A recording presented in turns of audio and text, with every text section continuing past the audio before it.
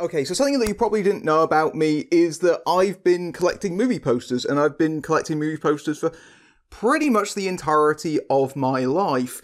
In fact, I probably collected my earliest posters around 7 or 8 years old, and given that I'm almost 30 now, that means I've been collecting them for over 20 years now, and that is absolutely frightening. There are people who are going to be watching this video who probably weren't even alive when I was first collecting these posters, and that is a deeply scary thought. I have my big art project folder just filled up with movie posters I've been collecting all my life. Since we have nowhere really to go right now, I figured it might be fun for all of us to look at all of these posters that I've collected together. Now, what you see on the screen right now, this set here, that is only half of it. This is probably going to be 2 videos worth. This is going to take me hours to get through. Absolutely hours. But I don't think most people would really mind. The purpose behind this video is essentially a long play video recording, to use VHS parlance, and essentially this is just going to be a couple of hours long at the very least. And it's essentially just something to throw on in the background if people want to have some company or just want to listen to something, or essentially just hang out. You know, this is just going to be a very, very informal video and me going through each of these films. Maybe you can get a couple of recommendations out of me because of this. But you will have to excuse me if I do get a little bit emotional at times. I know this sounds absolutely ridiculous, but this is me retracing through my life, and yeah, I don't know if it's a life well lived, but it is a life all the same. It is a life in movie posters. So if I get a little bit teary-eyed sometimes, or I stumble a little bit, please forgive me. I'm kind of going through these, and I haven't seen a lot of these in maybe over a decade at the very least. It's been a long time since I've actually rummaged through all of them. So right here, for this video exclusively, we're going to be talking about my massive movie poster collection acquired over decades. Are we ready? Oh boy, am I ready. Let's go. Let's start this thing. Okay, so the first thing we have here is not actually a movie poster. This is a freebie item that was in cinema lobbies to promote the Simpsons movie. This is a copy of the Springfield Shopper. And it celebrates Springfield having their angriest mob ever. Congratulations, Springfield. Mayor Quimpy has declared the crowd that tore through downtown last week to be our angriest mob ever. The announcement came at a dignified town hall ceremony, during which the mayor gave Homer Simpson, the focus of the mob's fury, a golden statue to commemorate his participation. This seems like it's a postscript to the events of the movie, because, of course, if you remember, that's a screen cap from the actual movie itself. And, there's all sorts of things in here. There's way too much for us to go through all by ourselves, to be honest. Yeah, so there's lots of stories in here. For example, there's Bart riding naked. That's another event that happens in the movie. And then we've got this Critics Corner from Homer Simpson reviewing Star Wars. For those of you who are not familiar with Star Wars, it's a parody of Spaceballs. That's quite funny. Okay, this concludes my review of Raiders of the Lost Ark. Lots and lots of stuff here. Got comics in there. Krusty and Sideshow Bob. Smiling Joe Fission's Fun Corner. You can do a dot trace of Mr. Burns if you really wanted to. I don't know why you would do that.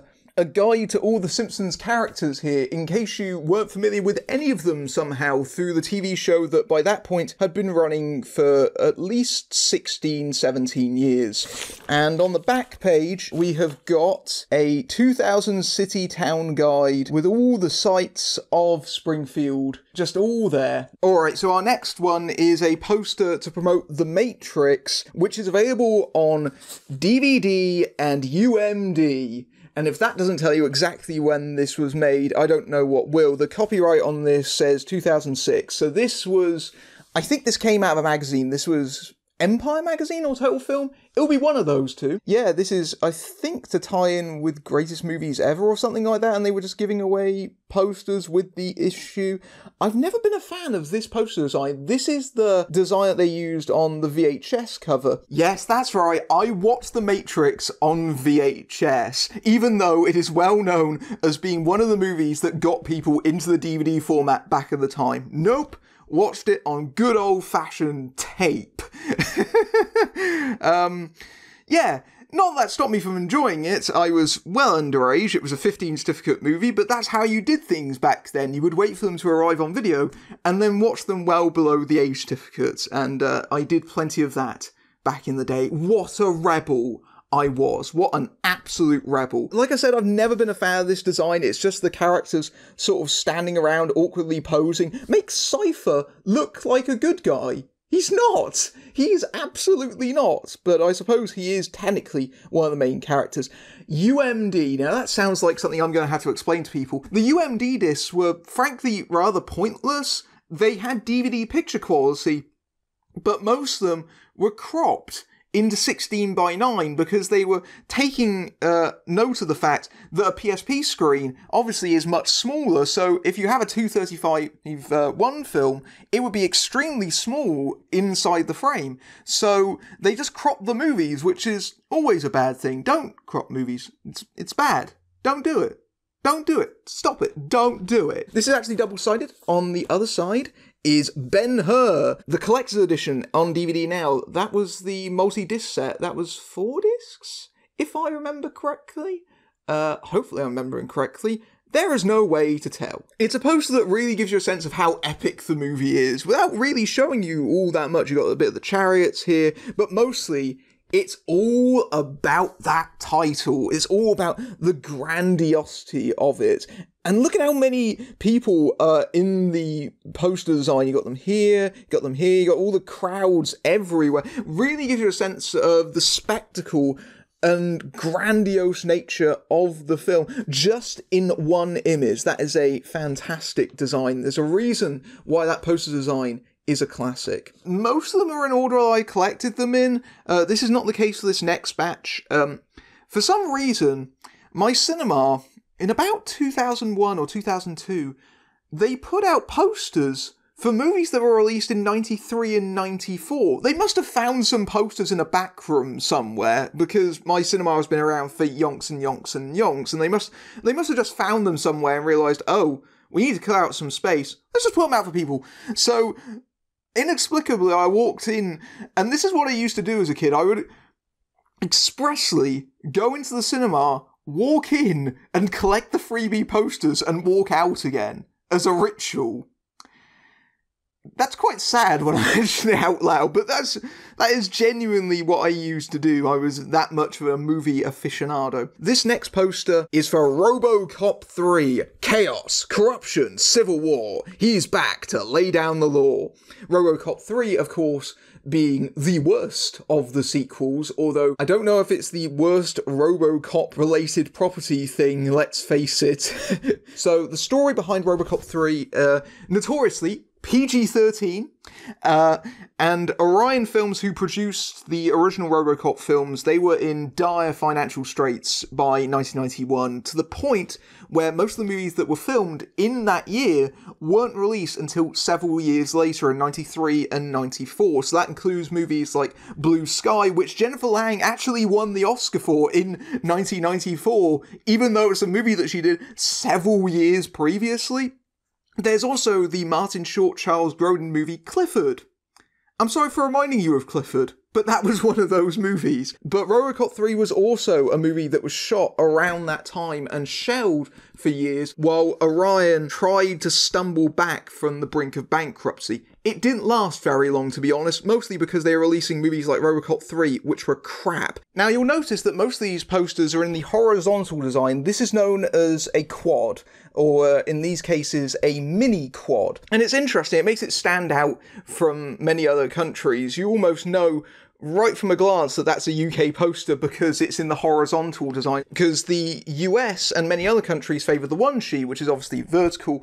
There will be some vertical posters in here, but most of them will be the quad format. Anyway, let's move very quickly off RoboCop 3. Okay, this is going to be one of the ones that I forgot I even had. Oh, this is a magazine giveaway. Okay, so let's start here with this quad of Dreamgirls. Again, you can kind of see the limitations of the quad format as we talk about it, because if you've seen the US one-sheet design of this poster, you'll know that it's not cutting their heads off really awkwardly like this design is doing right here, but they've obviously had to very awkwardly try and crop that design into size. Again, a lot of these posters are giveaways with Total Film magazine, so I did not fold this poster like this. That is how the poster came. There's a lot of posters in here that are going to be like that because they were given away free with the magazine. What you will notice though is there is some damage here, and also in this corner here.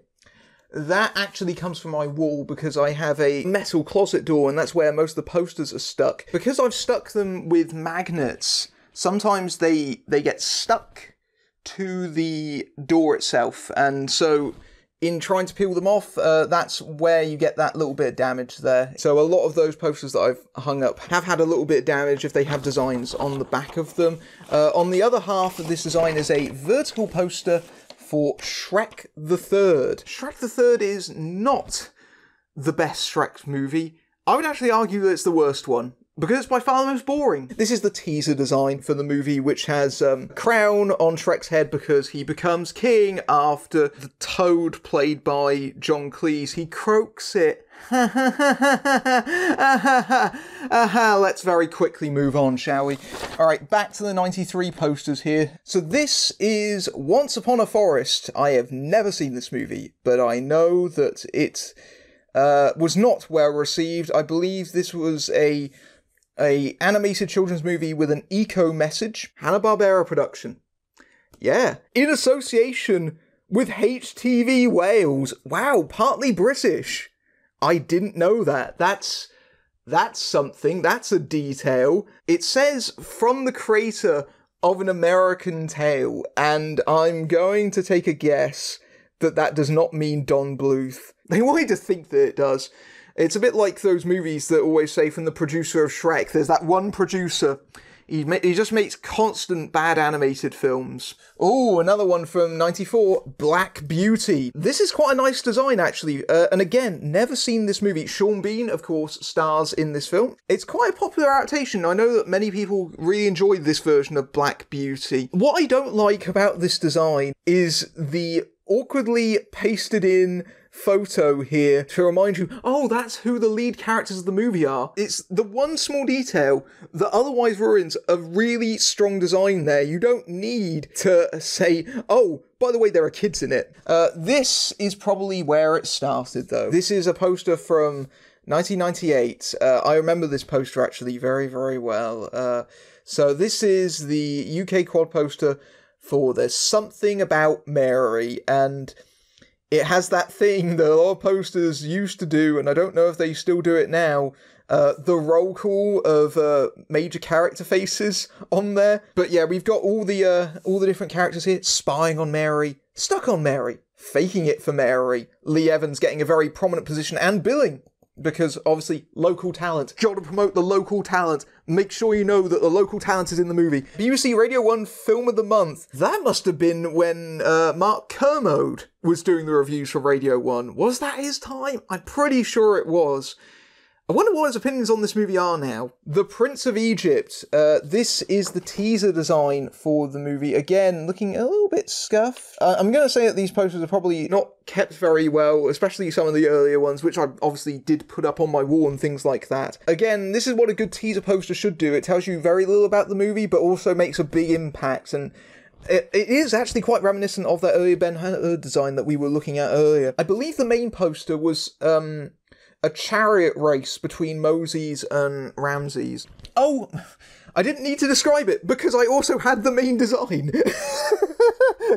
Yeah, here we go. This design makes it look a lot more like a generic kids movie. It's pretty obvious what they're trying to do here. It's, they're trying to say it for the kids. Action! Lots and lots of action! Horses! Chariots! Friendship! Look at these two being friends! That won't last. A comedy straight from the heart, Return to Me, David Duchovny and Minnie Driver. I think I rented it on tape back in the day. You're probably going to be hearing me saying that a lot. This is a very, very generic design that tells you nothing about this movie, but it doesn't need to, because the idea is that, hey, it's these two, romance. It doesn't matter that they're not even remotely looking at each other, or anything like that. The premise is that David Duchovny loses his wife in an accident, played by Jolie Richardson, and her heart is given to Minnie Driver, who is in desperate need of it. And then years later, he falls in love with Minnie Driver, unbeknownst to him, carrying his wife's old heart, and she discovers this, and oh, there's a crisis. And of course, the only part of the poster that in any way puts across the premise is the tagline, but perhaps that's a bit of a hard thing to put into a poster design. 3 to Tango. This is one of the movies that Matthew Perry did outside of Friends. Again, this is a very generic poster. This seems to be a thing with romantic comedies, is that people are smiling, not really looking at each other, and laughing. They're all so happy. What are they so happy about? Beats me, to be honest, because the premise of this movie is that there is the mistaken impression that Matthew Perry's character is gay. You see what I mean about the fact that this probably couldn't get made today? American Pie. Fairly iconic poster, this. I believe they recreated it for American Pie Reunion, or American Reunion as it was simply known in America. I've never actually seen any of the American Pie movies. I know, Film Brain. You haven't seen a major franchise like that? I know. There's a lot of movies out there. And this came out in 1999, so I would have been 8 when this movie came out. I was definitely aware of American Pie. It certainly had a huge cultural influence. I am definitely familiar with the infamous pie scene, which is on the poster here, sans the context of it, which I will not explain here because I want to have this video monetized. This seems to continue the trend of group shots of people laughing and smiling at the camera to let you know that it's a comedy. This is a real obscurity.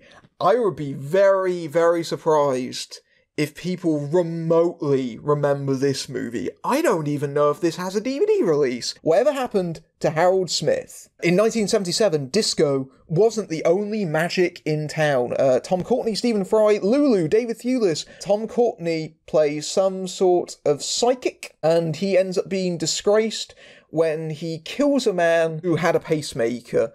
And sort of comedy ensues from there. That's sort of alluded to with the bent spoon there. That's not a Matrix reference. There is no spoon. That is a reference probably to Uri Geller, who spent a lot of time concentrating like this on trying to bend spoons. Look at my mental agility. Yeah.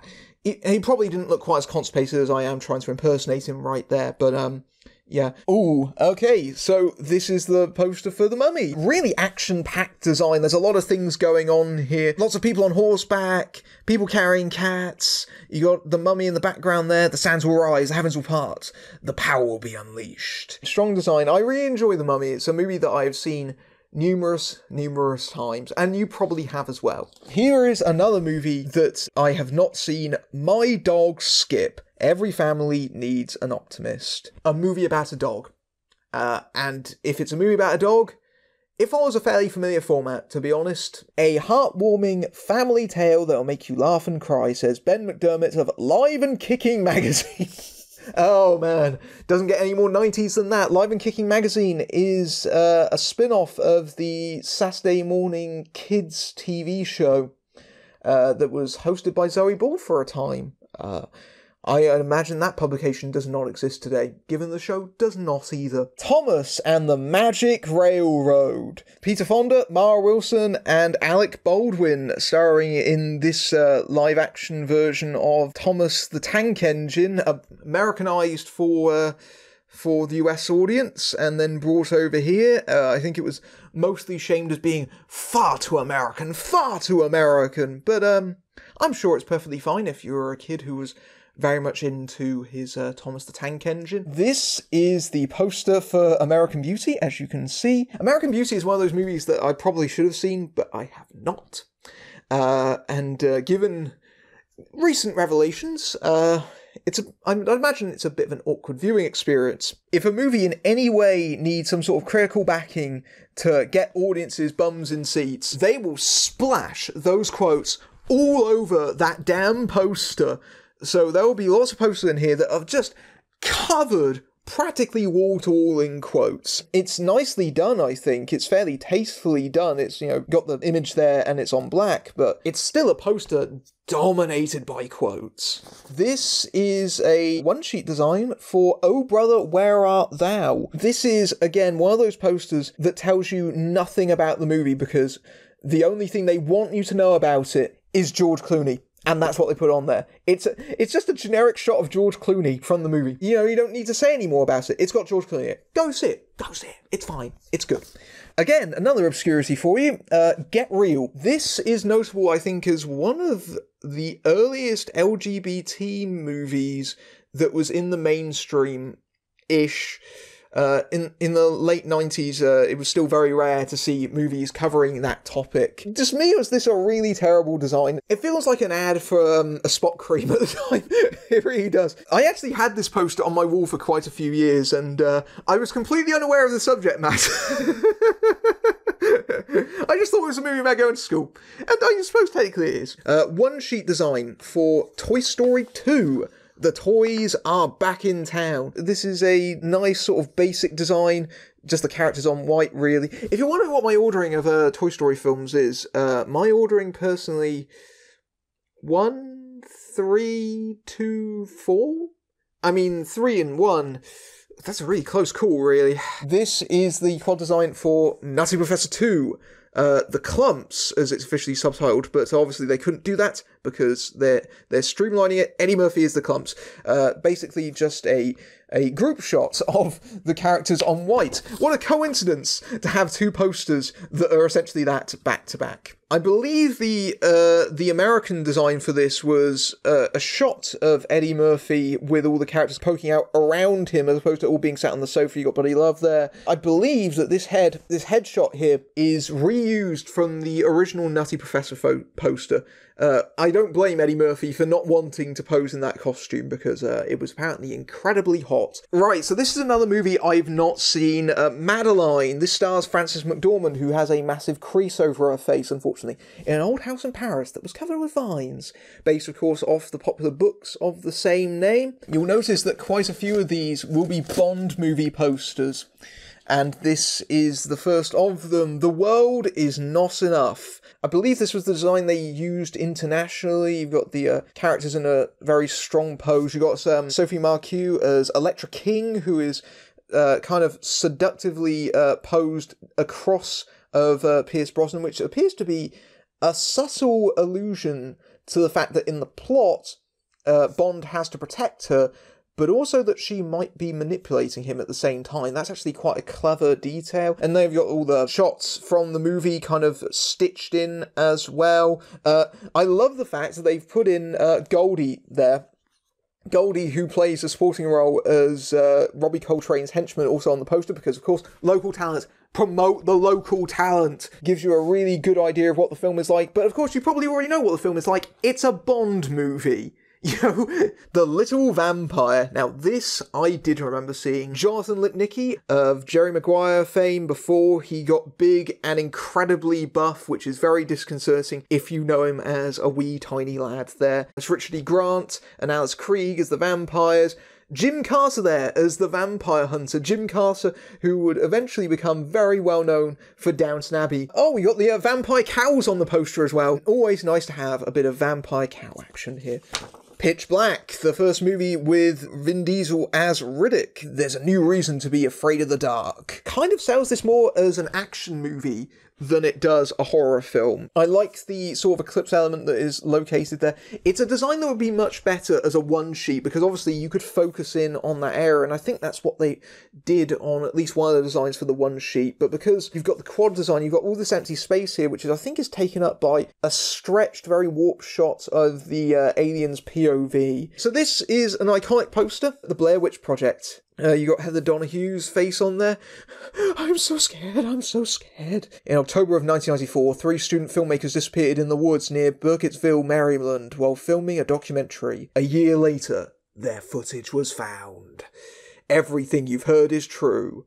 Except it isn't, because this was a massive hoax. The whole Blair Witch phenomenon was a real thing at the time. There were genuinely people that believed that the actors involved in the film died and that this was a real snuff film. I think it says something about the time that we genuinely believe that a snuff film essentially was getting distribution. Billy Elliot. This is celebrating its 20th anniversary as well. Another good example here of festooning your poster with quotes. In particular, Baz Bigmaboyle. I hope I have pronounced your name correctly, but you were on so many posters and things. I believe the showbiz correspondent for the Daily Mail. It's a nice stylish design. I think this is literally just a screen cap from the movie that they've blown up and they've kind of distorted the colours. Actually borderline overexposing there. Jamie Bell being very prominent on the design. Bowfinger! Oh man, Bowfinger is great. I really like Bowfinger a lot. It's a very, very funny satire of the movie business. They go into lie, cheat and steal, but in a nice way. I feel like that's not really technically conveying the premise of the movie, because obviously they are lying and cheating, and maybe they do a little bit of stealing, but that makes it sound like it's a heist movie, or like a con movie. Very sort of dirty, rotten scoundrels. It's technically not that. Maybe I'm just splitting hairs here. Oh, the Flintstones in Viva Rock Vegas. The prequel to the Flintstones movie. I have not seen either of the Flintstones films. I heard they were quite bad and avoided them. This one featured Mark Addy and Stephen Baldwin as the main characters.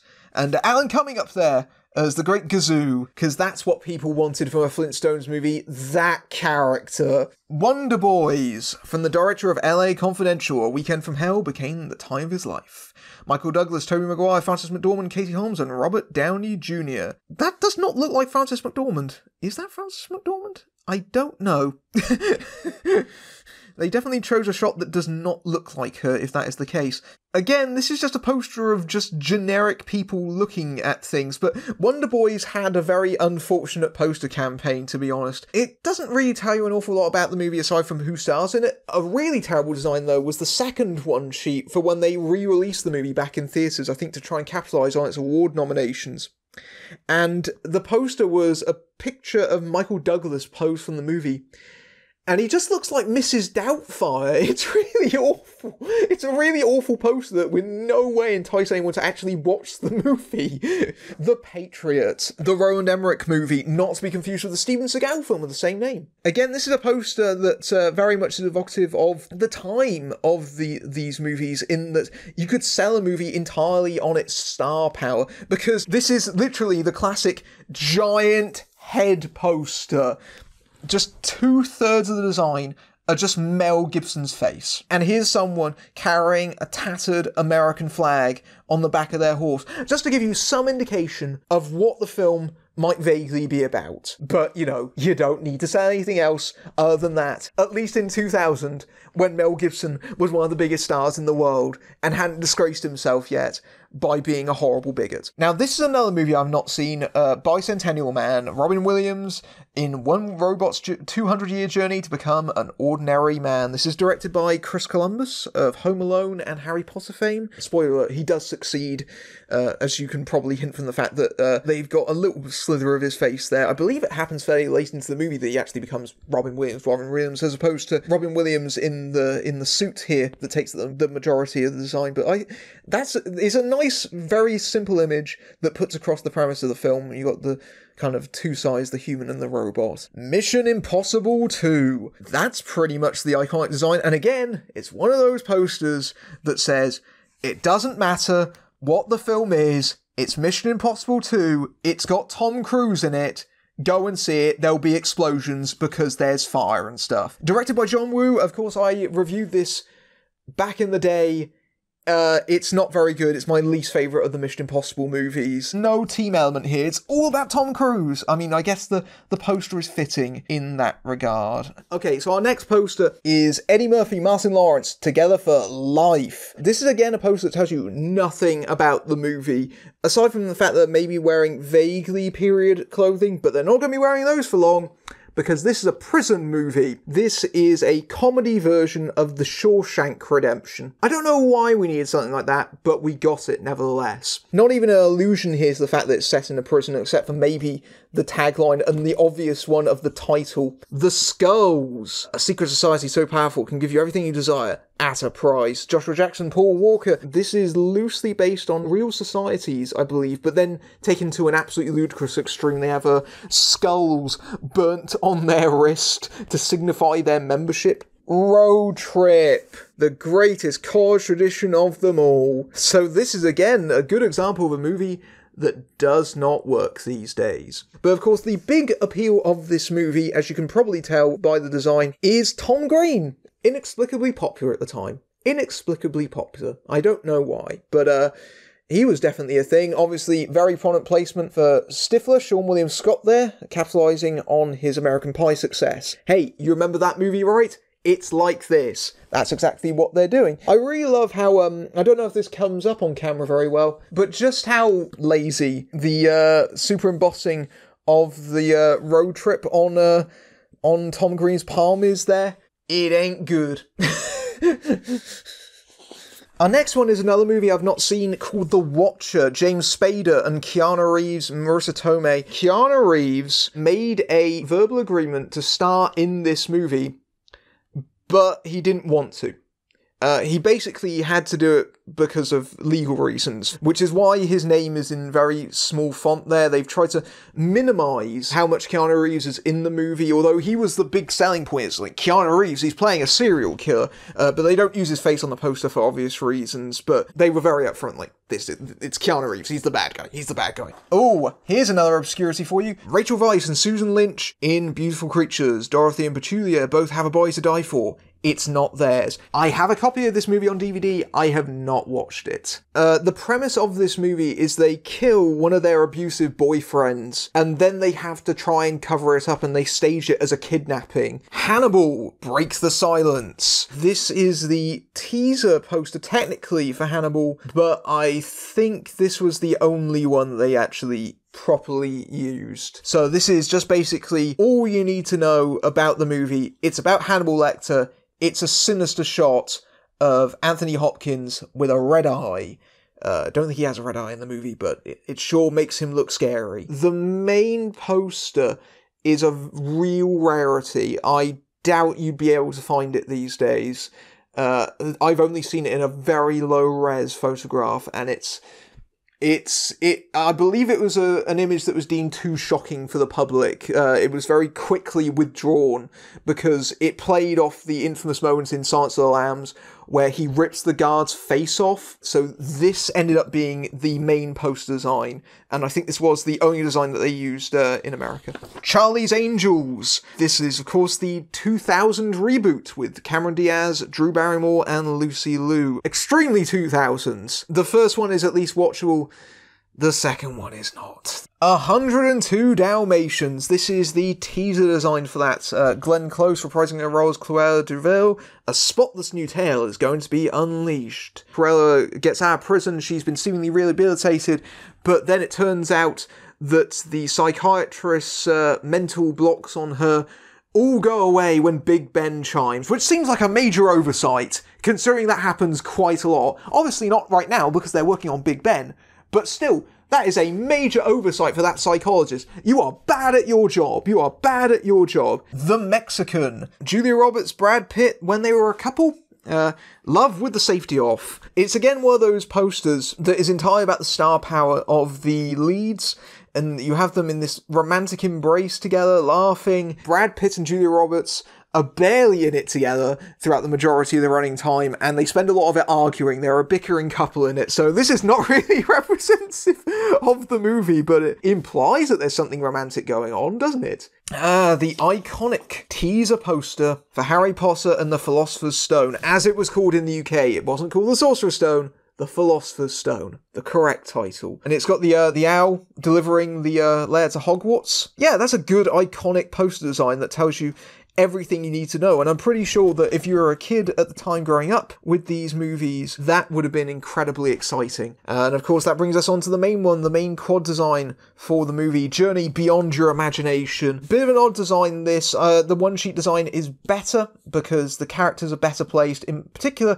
Harry Potter there is very oddly shuffled off to the side, Daniel Radcliffe, and in the main design he gets very prominent placement at the centre of the poster there. Alan Rickman has more of a prominent placement, I would argue, than Daniel Radcliffe does there, even though they've tried to make him the biggest prominent figure in the poster there, but it doesn't really work. It's all a bit too scattered. Along Came a Spider, the game, is far from over. This is the second of 2 adaptations made by Paramount of the Alex Cross books, which are extremely popular. This is directed by Lee Tamahori. There is an early sequence where someone is riding in a car with a suspect. She shoots him in the leg, and the car crashes into the bridge in the most ludicrous display of CGI physics possible, and just goes in this continuous shot, and the criminal that she's carrying gets flung out of the car down this dam.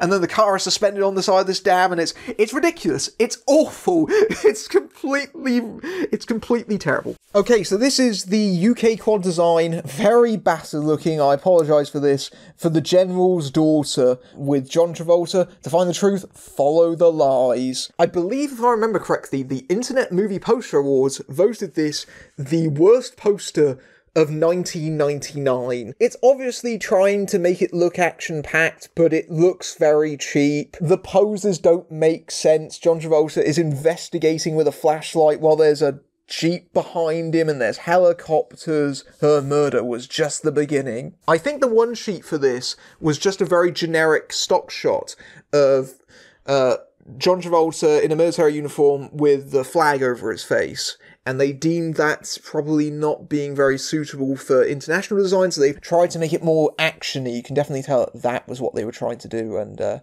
it's just not a very good design. Oh, and they've got the swooping on the letters there. The Grinch. You better watch out. That's the teaser poster for The Grinch with the shattered bauble. I remember seeing the teaser trailer for it in front of a movie. I think it might have been The Road to El Dorado or something. And I remember genuinely being quite scared by it, because the teaser trailer avoids showing his face for so long, and then it reveals it in the slow motion shot of him smiling towards camera like this. And it scared the crap out of me because of the makeup. But I ended up loving the movie when it eventually came out, when I got adjusted to Jim Carrey's face right there. This is the main poster. I think this came out on my birthday in 2000, 1st December. 2000. Oh, on the back here, there's puzzles. Did I fill them out here? I think I have actually filled them out. Yeah, I have actually done the dot to dots. Oh, bless me. Okay, Save the Last Dance with Julia Stiles and Sean Patrick Thomas. Not seen it. It's a dance movie, but you could probably get that by the fact that it's a shot of her dancing and there's a romantic pose between them. The only person you need to be is yourself. Good advice. Good, solid advice. Chris Rock, A Story of Premature Reincarnation. Ooh, cheeky tagline there for Down to Earth, which is a remake of Heaven Can Wait, which had already been previously remade by Warren Beatty. Right, Evolution. This is the teaser poster with the fairly iconic three-eyed smiley. I believe it's, yeah, they've got a adapted from Smiley, which is a registered trademark. The teaser trailer for this was actually surprisingly dark. It featured an astronomer looking up at the stars, and then an asteroid hits him, and the crater has this bubbling yellow nucleus inside of it that forms into that film's logo, which is where the logo for the movie comes from. It's a good iconic image. It kind of sells, hey, it's about the end of the world, and it's about aliens. It's a very basic but very distinct image that helps sell the movie, which of course stars David Duchovny in it, but you don't need to know that. It's got aliens in it. So this is technically not a poster, but I don't think I ever punched it out, because it could technically work that way. This is from The Mirror. Make your Shrek mask. Tear your Shrek mask along the perforated lines. There are perforated lines along here. Pop out the holes for his eye, for the holes around his ears and eyes. It's a punch-out face mask that you have to tie string around, but I didn't do that, so I just kept it as it was with all the perforations. Final Fantasy! Unleash a New Reality. Final Fantasy The Spirits Within, as it's more accurately known, but they just decided to put massively Final Fantasy and redundantly put the title beneath it. The problem is that it's ostensibly a Final Fantasy movie, and I know Final Fantasy as a game series is different things, but they were all kind of fantasy related. This is a very sci-fi angle and has nothing to do with the RPG elements of the games whatsoever.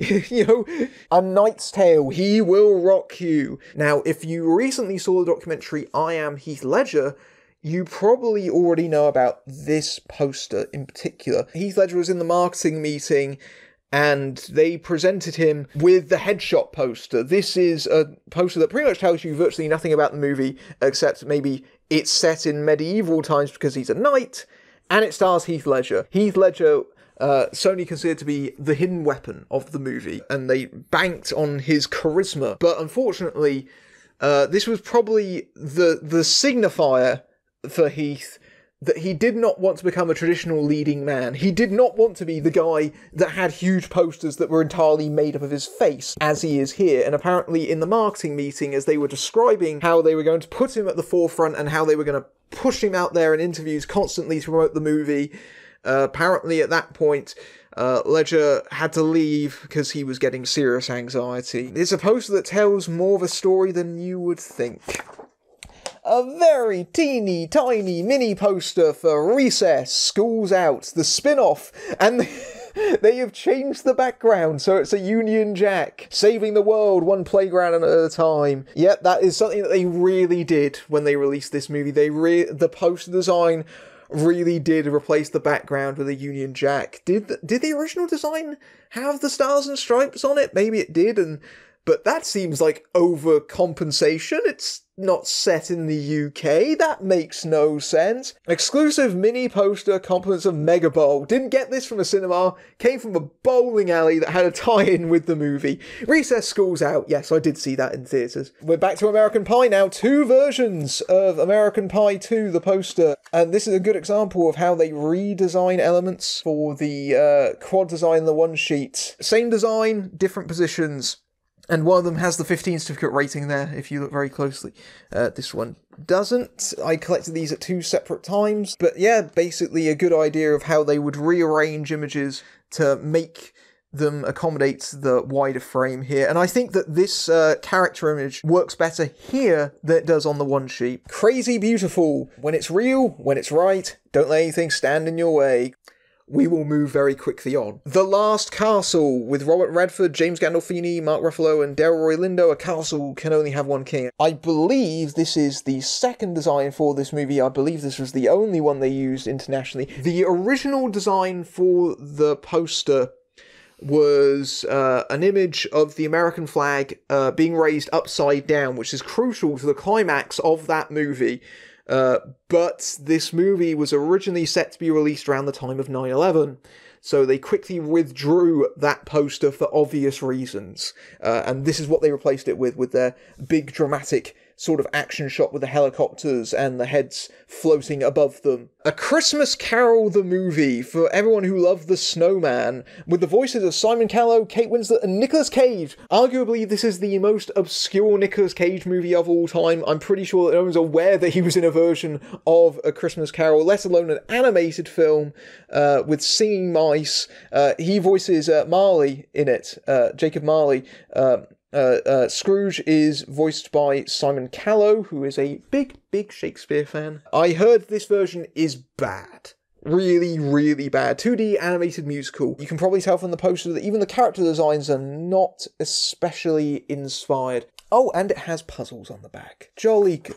Didn't fill those in. Jay and Silent Bob Strike Back. Hollywood had it coming. I think the regular American one sheet was white, and this is, obviously I've changed it to yellow here. I love that the billing here is all over the place. Ben Affleck, Will Ferrell, and Jason Mewes right down there at the bottom, even though he's, the star of the movie, because he's playing Jay. I mean, Kevin Smith doesn't even get a billing on this poster, not even a directed credit, apart from in the credits block right here. The Others. This is a fairly standard design for The Others, and Nicole Kidman holding the lamp. Sooner or later they'll find you. Massive quote, just to let you know that it's a scary movie in spite of its 12 certificate rating right there. I think this design works, but again, it would work better in the one sheet design where Nicole Kidman would be prominent in it, as opposed to this one, where she is sort of shuttled off to the side there. Lara Croft Tomb Raider. Of course, this is the Angelina Jolie film, the first of 2 that she did, and this is a not very good movie. Which brings us on to our next poster, Domestic Disturbance. He will do anything to protect his family. John Travolta and Vince Vaughn. Yes, Vince Vaughn is the bad guy. He's the new boyfriend who is actually abusive and has got mob ties. Atlantis, The Lost Empire, the Disney movie. This is the teaser poster for it. Nice big sort of scaled shot of the characters there in the corner on the cliff, looking over at Atlantis, surrounded by the waterfall, with the shape of the logo in the background there. But it doesn't tell you very much about the movie, nor does it look especially action-packed. It's not a particularly memorable design. It looks nice. It's just a design that probably wouldn't pull me into seeing a movie. You could probably understand why it flops. But I did see this film theatrically. Zoolander. This is a good example of tailoring your designs for the quad design. I think that in the US poster, he had a different positioning, and it was in front of a big Z. They positioned him here in front of the clouds, which makes him kind of look a bit airheaded and stupid, which is suitably appropriate for Mr. Zoolander. Long Time Dead. This is a obscure British horror movie about a Ouija board. This is the teaser poster for it. It has lots of various different letterings scattered all over the shape of a mysterious evil figure, but occasionally has yes, no, Long Time Dead illuminated through it, dare to play, and underneath it is the main poster for the same movie, Play It to Death. I believe that is a thing that actually happens in the movie where the characters gets these kind of demonic-looking eyes. Cats and Dogs, Destiny is in their paws. This is going to be embarrassing. I've remembered this. I saw this back in the theatre, and I got a bit emotional when they do the fake-out where the dog seemingly dies. Bless me. Let's move on from that embarrassing anecdote to Rat Race. Very prominent placement there for Rowan Atkinson, as you would probably expect, given that he was the big draw of the film over here. It's a big, crazy, wacky poster with lots of cutouts of the characters acting wild and crazy, and for some reason they decide to very prominently place Wayne Knight, even though he's not a main character in the movie, technically speaking. He just rides along with Rowan Atkinson for a little bit. Whoopi Goldberg gets third billing. Nowhere on this poster. Nowhere to be seen. A Beautiful Mind, the Oscar-winning movie with Russell Crowe and Jennifer Connelly. I like this shot here. I don't think they ever used it again, but it's a far more interesting shot. It's a definitely sort of inspirational kind of biopic kind of shot here of Jennifer Connelly sort of cradling and supporting Russell Crowe, whereas a lot of the one-sheet designs were essentially Russell Crowe's face looking at a board full of numbers, and that's it's a bit of a boring image, but I suppose this image also feels quite generic in its own way. It doesn't really tell you about the mathematician side of the movie. The only thing greater than the power of the mind is the courage of the heart. The re-release of E.T., the 20th anniversary, never-before-seen footage, enhanced visual effects, newly remastered soundtrack, guns replaced with walkie-talkies that everyone hated. Another very bad confession to make. Never seen E.T. I have the Blu-ray of it somewhere, but not seen it. Yeah, feel free to be disappointed in me. I will watch it, but I won't be watching it in the 20th anniversary version, the one that Spielberg later went on to disown himself after self-sanitizing. Of course, has the iconic shot of the bicycle against the moon there.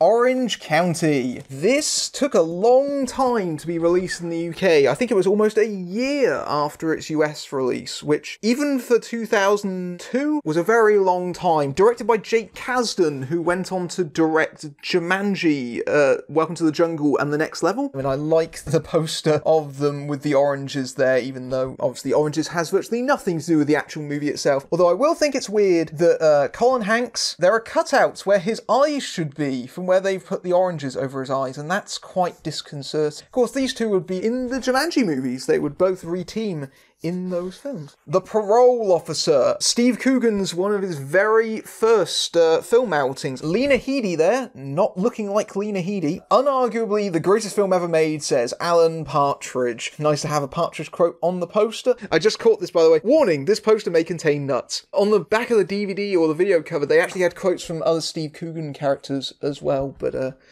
I can't remember them offhand, and let's face it, Alan Partridge is the only one anyone actually remembers. Monsters Inc. Meet the Screen Team. A treat. It's fantastic. Got Empire and Total Film recommendations on there.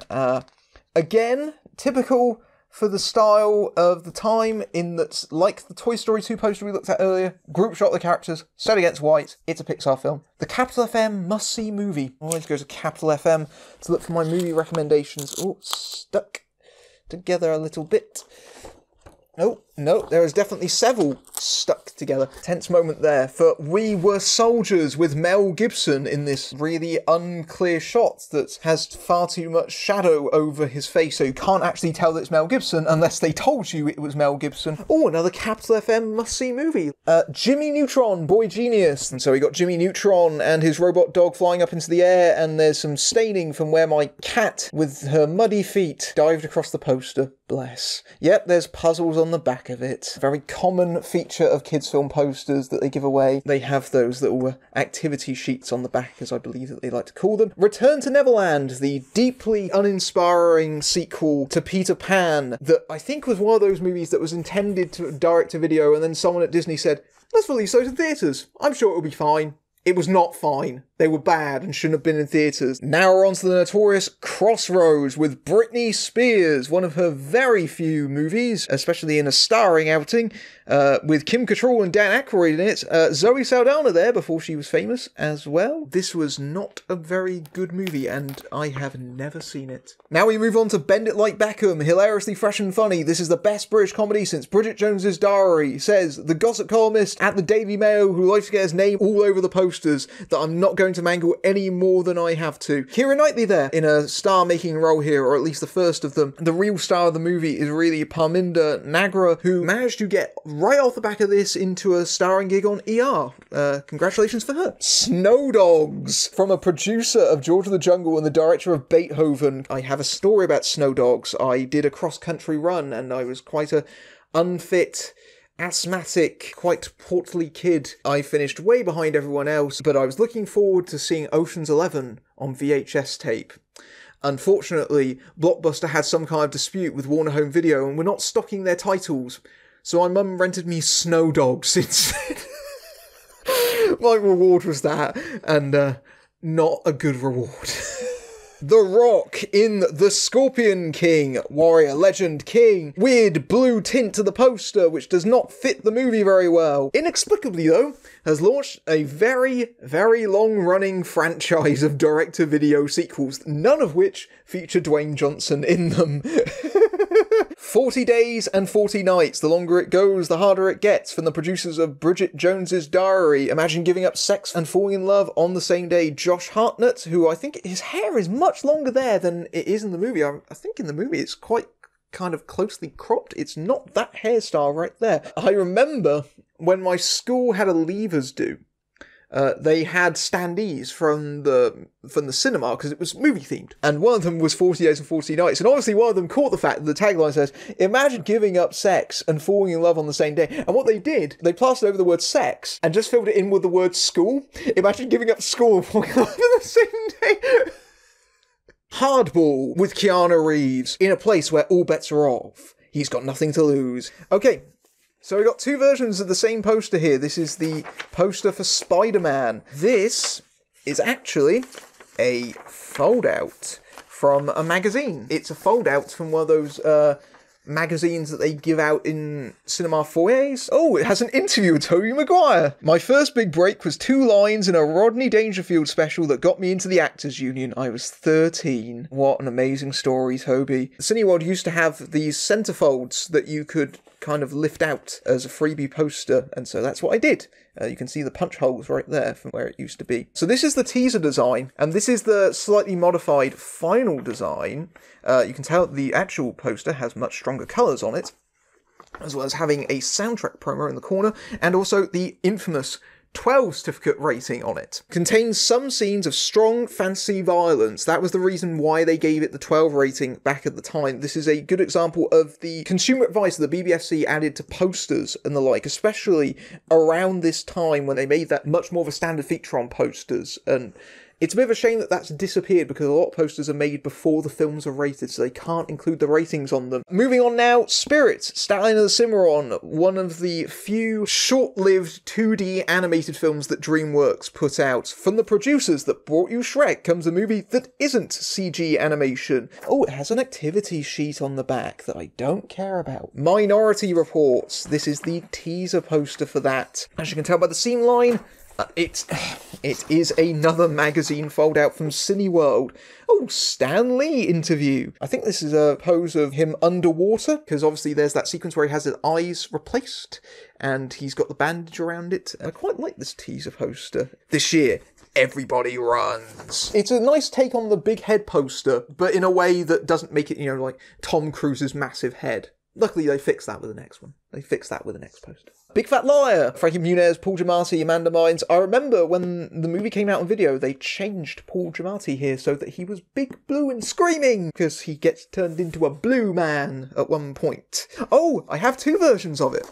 Again, a good example of how they've changed the design to tailor it for the quad and the one sheet here. They've cut off Frankie Muniz and Amanda Bynes here, and they've pushed back Paul Giamatti. I think, again, this design works better in this one sheet perspective than it does on here, but I don't think there's too much loss between them, Well, notably, this one, the quad, does not have the tagline. Two friends are about to cut one Hollywood big shot down to size. Men in Black 2, Back in Black. I've covered it before on Bad Movie Beatdown. You know my feelings on this. Resident Evil, Milla Jovovich and Michelle Rodriguez. The first one's alright. I didn't venture any further because I heard that they were worse. Stuart Little 2. This summer, a little goes a long way. It's cute. It's likeable. And that's exactly what this poster encompasses. A bigger colouring sheet of Stuart kicking the football there as well, before I forget. And we move on to Scooby-Doo, A Hero Rise on 4 legs. I think this is a unique design for the UK, this quad design. You can very vaguely see Rowan Atkinson there at the back. I think this is a good design. I think this gets all the characters, gets the vibe. Clock Stoppers, what if you had the power to stop time? This is the movie with Jesse Bradford.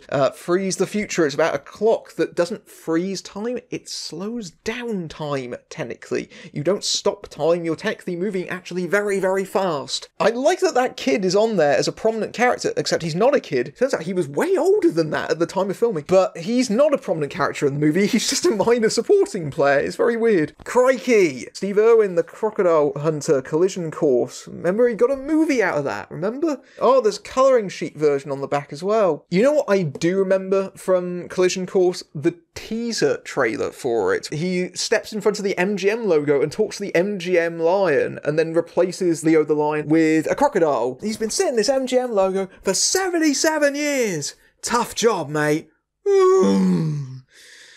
That's a thing I remember. Talk to Her, the Pedro Almodovar movie. Pedro Almodovar is very lucky in terms of foreign language filmmakers in that his films tend to get big, wide theatrical releases. This, I think, was quite well received at the time. I never actually saw it. I'm saying that, though, because there's loads and loads of quotes around the poster. Spy Kids 2, The Island of Lost Dreams, contains mild comic violence. Spy Kids Rules, says Heat magazine. Oh, yeah. At least it's not as bad as Spy Kids 3. Spy Kids 3 is quite bad. Reign of Fire, this is another fold-out, as you can see, from Cineworld magazine. Oh man, Pluto Nash! A feature for Nicolas Cage there on the other side. There will always be people saying I'm a raving lunatic. However, I worked very hard at being exciting and dangerous, but it was only an image I was trying to generate. Sure, Nick, sure. I'm sure he's a lovely person in real life. I've heard he's great. They're extremely intelligent, highly evolved, and they don't like sharing the planet. Reign of Fire. This has a great poster of dragons ravaging London, and you've got helicopters flying around. Sadly, this is an image that's not actually in the movie. This is a key example of lies on the poster. Most of it is just them hunkering down in a castle and trying to fend off dragons, and it's a bit boring, to be honest. Jackass the movie with stuff you'd never see on TV. I did see this when it was on television, ironically. All the cast there going away from an explosion in a trolley, which I think is actually something that happens in the movie, and then after the credits, they're all dressed up in old man outfits, and they all die reenacting it, which is amusing. Signs. Oh, this is a good example of put all the quotes on the poster, rating advice on there. Blockbuster with Brains, says Q Magazine. Utterly engrossing. See it, says Paul Ross, News of the World. Oh man, Paul Ross.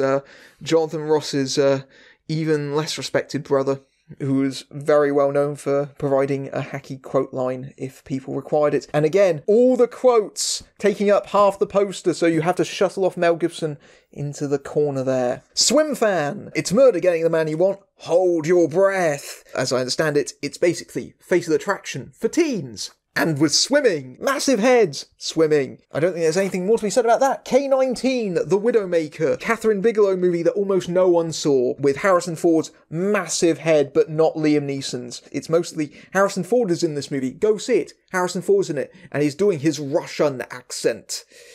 And it sounds a bit like he's doing Chekhov from Star Trek. Red Dragon, the main poster for this, the first and most terrifying chapter in the Hannibal Lecter trilogy. This is Brett Ratner's remake of Manhunter, starring Edward Norton. This is a pretty uninspired poster. I feel like this design works better here, with Anthony Hopkins here, and Ed Norton there, than it does on the one sheet, where Ed Norton is at the bottom, and it's mostly Anthony Hopkins' massive head. I feel like that being bigger and having more prominence makes sense, considering he's the main character of the movie and they've just massively expanded out Anthony Hopkins' role because, you know, Hannibal Lecter, big popular at the time. The Tuxedo, Jackie Chan, Jennifer Love Hewitt. He's not looking for trouble, he's wearing it. Remember this one? Jackie Chan wears a tuxedo, a spy tuxedo given to him by Jason Isaacs that gives him fighting abilities. Harry Potter and the Chamber of Secrets. This is another magazine fold-out. This is the teaser design for it. We're just wild about Harry. I was not.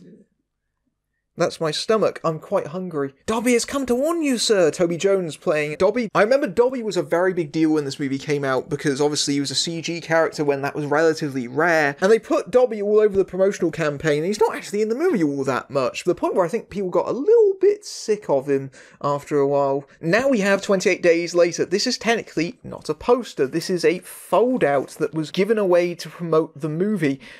You'll notice that the design here is actually slightly different because normally it's just Cillian Murphy there at the bottom on his own, whereas actually you've got a shadow there of Naomi Harris as well. That's the slight difference there. On the inside of it, you've got a synopsis, you've got some actor profiles as well. Irish actor Cillian Murphy first made his mark with his stunning performance in the award-winning stage version of Disco Pigs. Obviously, you have to remember the time that most of this cast was fairly unknown. Inside of it here is a prequel comic, actually. This feels incredibly awkward right now, I'm not gonna lie.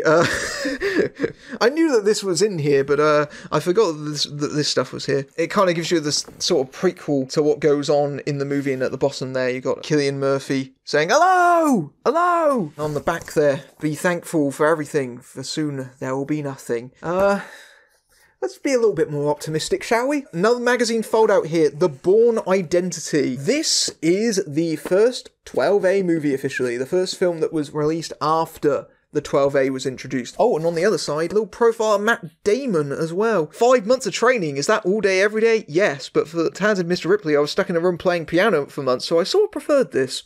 Yeah. Another magazine fold-out is the teaser poster for Die Another Day with the smoking Walter PPK in the melting ice. Very good shot there. Actually, is that magazine? No, it's not. I'm incorrect. It was a giveaway with the mail on Sunday. And on the other side is the main design. But that's far less interesting because, as you can probably see, I have a freebie poster of the main design as well. And it's exactly the same, although the printing quality varies between them. I actually have 3 versions! Why do I have 3? Gone bonkers. As you probably may know, though, as I have covered it previously, Die Another Day is, how can we put this? Not very good. Anita and Me. Mira Sayal's movie. She co-stars in it. She also wrote the screenplay. I don't really have much to say about this film, unfortunately, because I have not seen it. But so many recognisable British faces all over the poster. Sanjeev Bhaskar, Mira Sayal's husband, of course, in the movie. Mark Williams. Omid Jalili. Kathy Burke there. But of course, outside of the UK, you don't know who the hell any of those people are. Reese Witherspoon is Sweet Home Alabama. Sometimes what you're looking for is right where you left it. Standard rom-com fare. Standard rom-com fare. Chicago, but a character poster actually. This is Richard Gere as Billy Flynn. I think this is just the only one they had. So here is Chicago with neither of the 2 actual leads, but the male lead. It's a nice strong poster the way that he's standing in front of the neon lit sea. That's nice, but you know, It's a character poster completely out of context. Makes you think, oh, it's a Richard Gere movie. It's not. It's not, but that's what character posters do. They highlight characters. The Wild Thornberrys movie, and again, 2 of them for some reason. I wasn't even a fan of the Wild Thornberrys. In association with WWF, not the World Wrestling Federation. By that point, I think they had changed their name. Contains mild peril. There were lots of kids' movies that contained mild peril at the time, and the BBFC got a lot of flack because mild peril is an inherently ridiculous phrase. I believe they changed the wording afterwards to contains scary scenes. That's how they usually used to phrase it after people mocked it. I believe Finding Nemo, in particular, was contains mild peril. Activity sheet on the back. Catch Me If You Can, the Steven Spielberg movie. The true story of a real fake. That is Leonardo DiCaprio being chased by Tom Hanks. Very well put by the poster, which has them blurred chasing after each other. I'm going to take a wild guess and say that is not actually Leonardo DiCaprio or Tom Hanks. That is body doubles that they are very heavily blurred. Blue Crush, surfing movie with Kate Bosworth and Michelle Rodriguez. Take the risk, feel the rush. Shanghai Nights. Jackie Chan and Owen Wilson reteaming. Apparently leaping to their deaths from the top of Big Ben. I believe the American version of this had them in front of the Union Jack, but they very oddly decided to change it. Maybe they decided that was a bit kind of weirdly nationalistic for a British release, so they just replaced it with Big Ben. Treasure Planet, the infamous bust for Disney. Find your place in the universe. Massive crease in the poster. How to Lose a Guy in 10 Days. Kate Hudson, Matthew McConaughey. Oh, you can win a makeover in Milan. Radio 1 Movie of the Month. I'm going to take a wild guess and say that wasn't when Mark Kermode was doing that anymore. I forgot to mention the back of the poster for How to Lose a Guy in 10 Days actually includes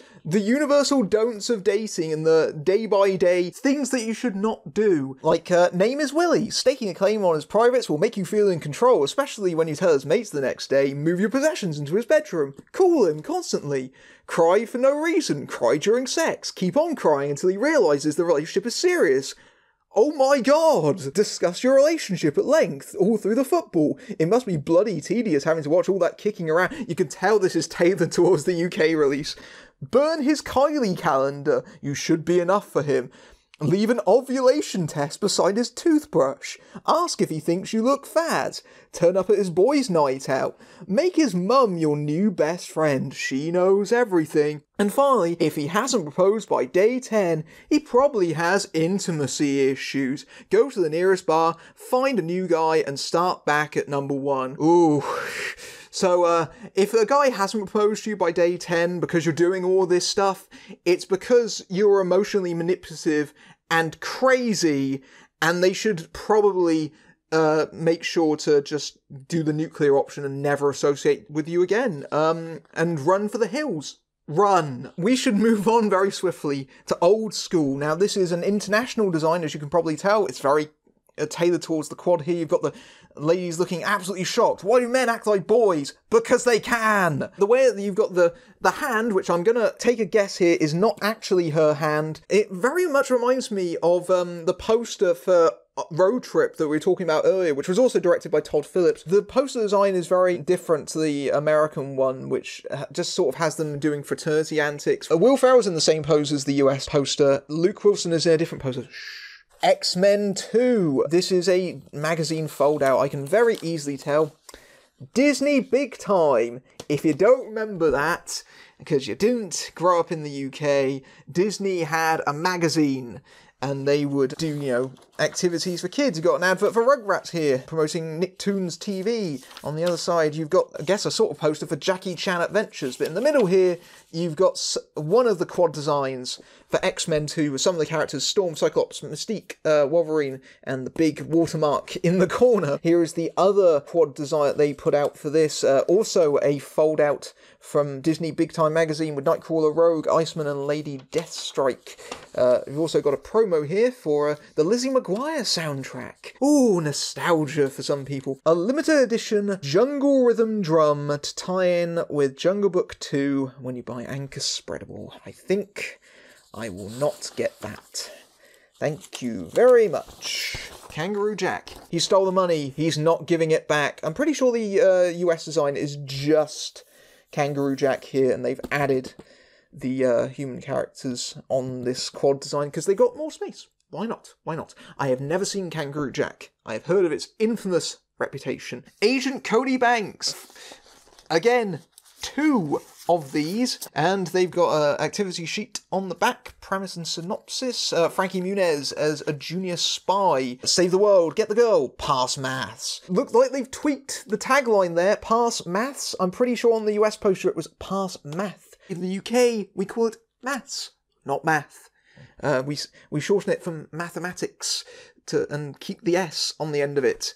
And that is a very small nuance. I think these 3 here, I think they were giveaways with a magazine of some kind. I can't remember which one. So we got Charlie's Angels Full Throttle here. That is the teaser poster where she's doing the 2 with her fingers. Yep, that's definitely not Cameron Diaz, Drew Barrymore and Lucy Liu. Lara Croft Tomb Raider, The Cradle of Life. Again, this is the teaser poster for that. And finally, a poster for the TX from Terminator 3, Rise of the Machines. And weirdly enough, in the UK, it was released with a 12A certificate, but in America got an R rating. More on the subject of Terminator, here is the quad for Terminator 3 with that 12A rating. Contains strong language and violence, and you've got Arnie on top and Kristanna Loken as a TX on the bottom. Not a very inspired design. Why put it like this when you could put them there and there? And put the title big there. I'm not saying that that Sony couldn't have done a better job here. I'm just saying that maybe they could have done a version without huge swaths of black empty space on the poster that would have been much more eye-catching. But that's just me. League of Extraordinary Gentlemen. This is a card, I think. I reviewed this way back when. It's...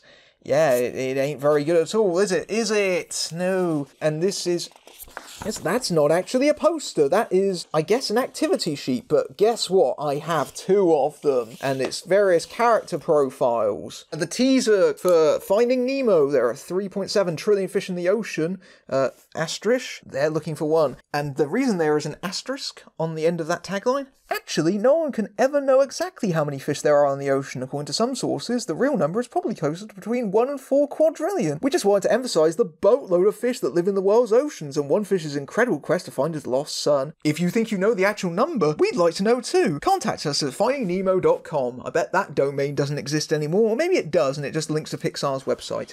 I'm not going to find out, just in case. And this is, of course, the main poster for it, which emphasises Bruce the Shark there. I like on the teaser design, actually, especially in this version, where you've got a lot more space to play with, how empty it is around Marlin there. But of course, this is the much more broadly comic, eye-catching version of it, and they decided to not place the characters on white, which is a nice change for a Pixar poster. Extreme Ops, Fear is a Trigger, the extreme sports trend in full force, starring Devon Sauer of Final Destination fame, and Rufus Sewell, who was probably regretting his agent at that time. Too Fast, Too Furious, how fast do you like it? This is one that has all the characters on it. What's up, dog? The Rugrats meet the Wild Thornberrys. That's definitely not the title of the movie as that was released. That's how you know that this is the teaser poster for what was actually released as Rugrats Go Wild. Spike speaks soon. And of course, the big pull was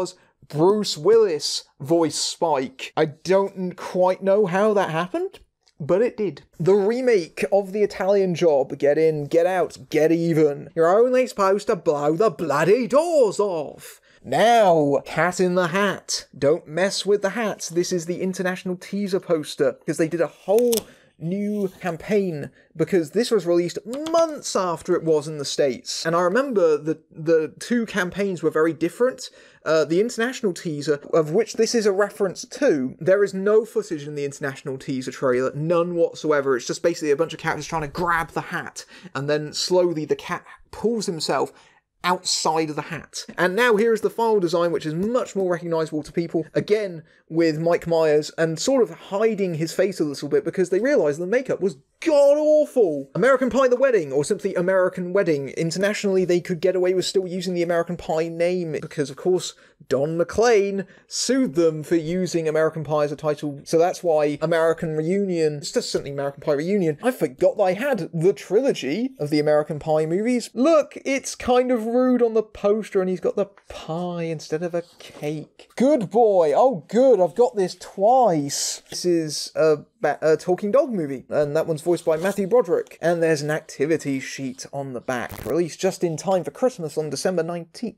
Calendar Girls. A good example of the just plaster the hell out of it with quotes right here.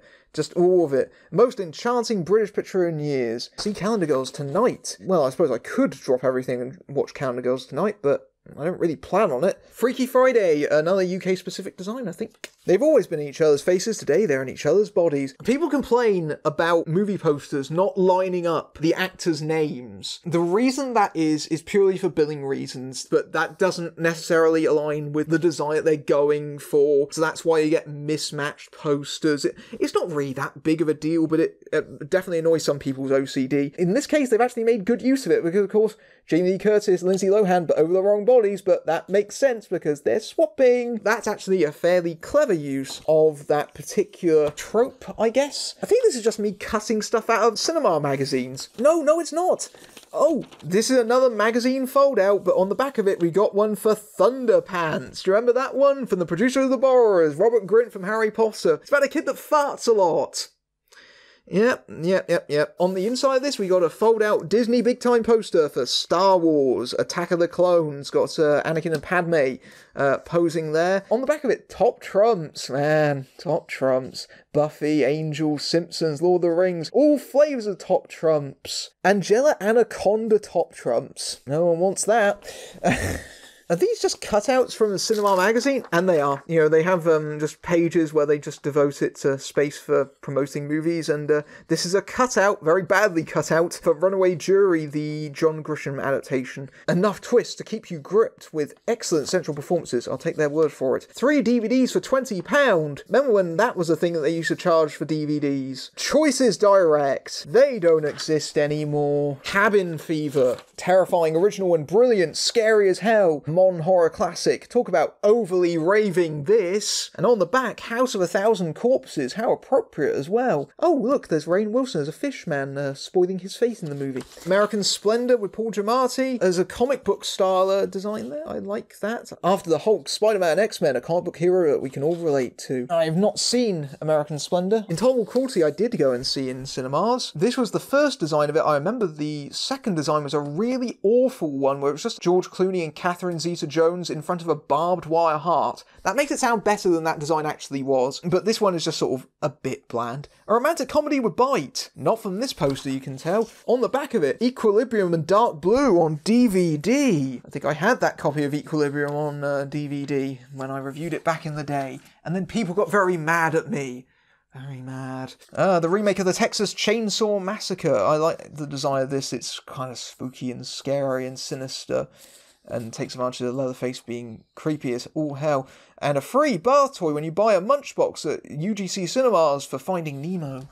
This must have been cut out from the UGC Cinemas magazine when they existed before they got bought out by Cineworld. Something's got to give. Again, another poster that tells you nothing about the movie, just sort of smiling and happy. The Dreamers, the Bernardo Bertolucci movie with Eva Green. Ooh, a bit of nudity there in the background. Sexy and provocative, sort of hinting at it. Scary Movie 3. Great trilogies come in threes. Really prominent placement for Eddie Griffin and Queen Latifah there in their Matrix parody that was largely cut out of the movie, or at least so I hear. I've never seen it. The teaser poster for The Matrix Revolutions, everything that has a beginning has an end. Another issue of Unlimited. Must have been a little phase I was having until I realised that it was kind of a bit ridiculous. Peter Pan, that's a teaser poster for that. The Last Samurai, when Tom Cruise was back towards the camera. Luckily they rectified that on the next poster, which is just basically Tom Cruise's massive head. Unlimited magazine, literally the same design on both sides. Looney Tunes back in action. How do they solve a mystery when they don't have a clue? I was a big fan as a kid of Joe Dante because I was a nerd.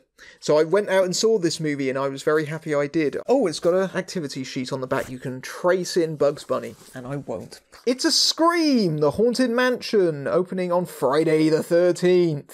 Eddie Murphy badly comped in to the original teaser artwork, which is just the door slightly open. Oh, on the back of it, we've got the Barbarian Invasions and Dogville, the Lars von Trier movie. Bit of an art house double bill there. But back to the Haunted Mansion, and this is, I think, the version that was mostly used around the UK, where instead they implemented Eddie Murphy as stone statues surrounding the Haunted Mansion. Come on in, it's a Scream! He looks a bit Vampire in Brooklyn on that one there. If you haven't seen Vampire in Brooklyn, I don't recommend it. It sucks.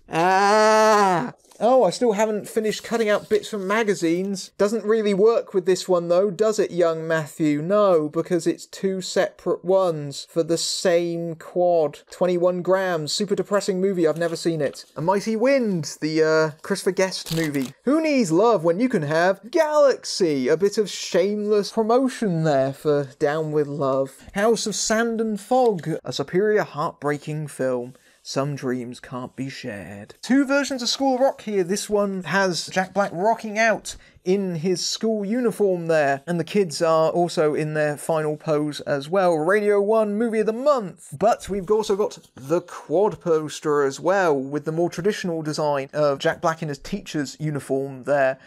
Rolling Stone design is used under license from Rolling Stone. Good to know. They've even got the issues February 2004, £3.95. I definitely did not pay that much for this. We Don't Need an Education. Oh, good reference there, good reference. Now the big time fold out. Whoop. Oh, this is the UK one-sheet design. You'll notice it's slightly different to the one that was used in many other places. It doesn't have a border around it for a start. It also very prominently places Keira Knightley there over Orlando Bloom a little bit, because obviously she was a big star over here than she was in America. From the producer of Armageddon and Pearl Harbor. And on the opposite sides, we got little posters for Orlando Bloom and Keira Knightley in it. Oh man! Tooth, the Tooth Fairy movie with Harry Enfield and Vinnie Jones. Oh, and Jim Broadbent voicing a guy in a terrible bunny costume. This movie is very bad. The sort of thing that you're amazed ever made it as a theatrical release. Colouring sheet on the back. Oh look, it's like the outlines.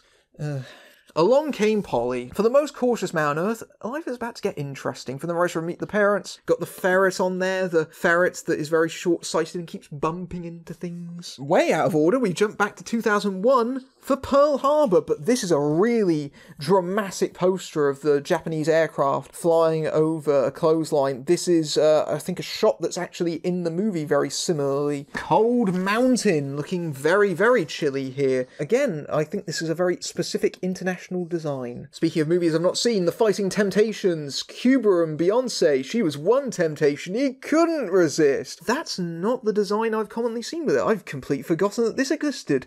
Both the movie and the poster for the most part. Paycheck, John Woo, one of his last Western outings. I like the puzzle piece design that they chose for the poster art. I thought that was really quite a neat thing to do. We've got a couple of key clues as well scattered in the design. The teaser poster for Starsky and Hutch hitting the streets, March 12th, directed again by Todd Phillips. And you've just got the car, because that's all you really need, because that is a very attention-grabbing image. The Passion of the Christ, with Jim Caviezel, a Mel Gibson film. For information, cool. That's the hotline for making church bookings to go and see it, which is less of a tactic than it is in America. You see that very commonly a lot, and then you'll be surprised when some Christian movie ends up topping the charts for 1 week because all the churches have bulk bought their tickets. Win a Date with Tad Hamilton. Again, a movie I saw in theatres. I remember it being okay back in the day. She gave the boxing world the 1-2 punch they never saw coming. It's Meg Ryan and Omar Epps in Against the Ropes, the boxing bio. Directed by Charles S. Dussin, who co-stars in it. Kill Bill Volume 2.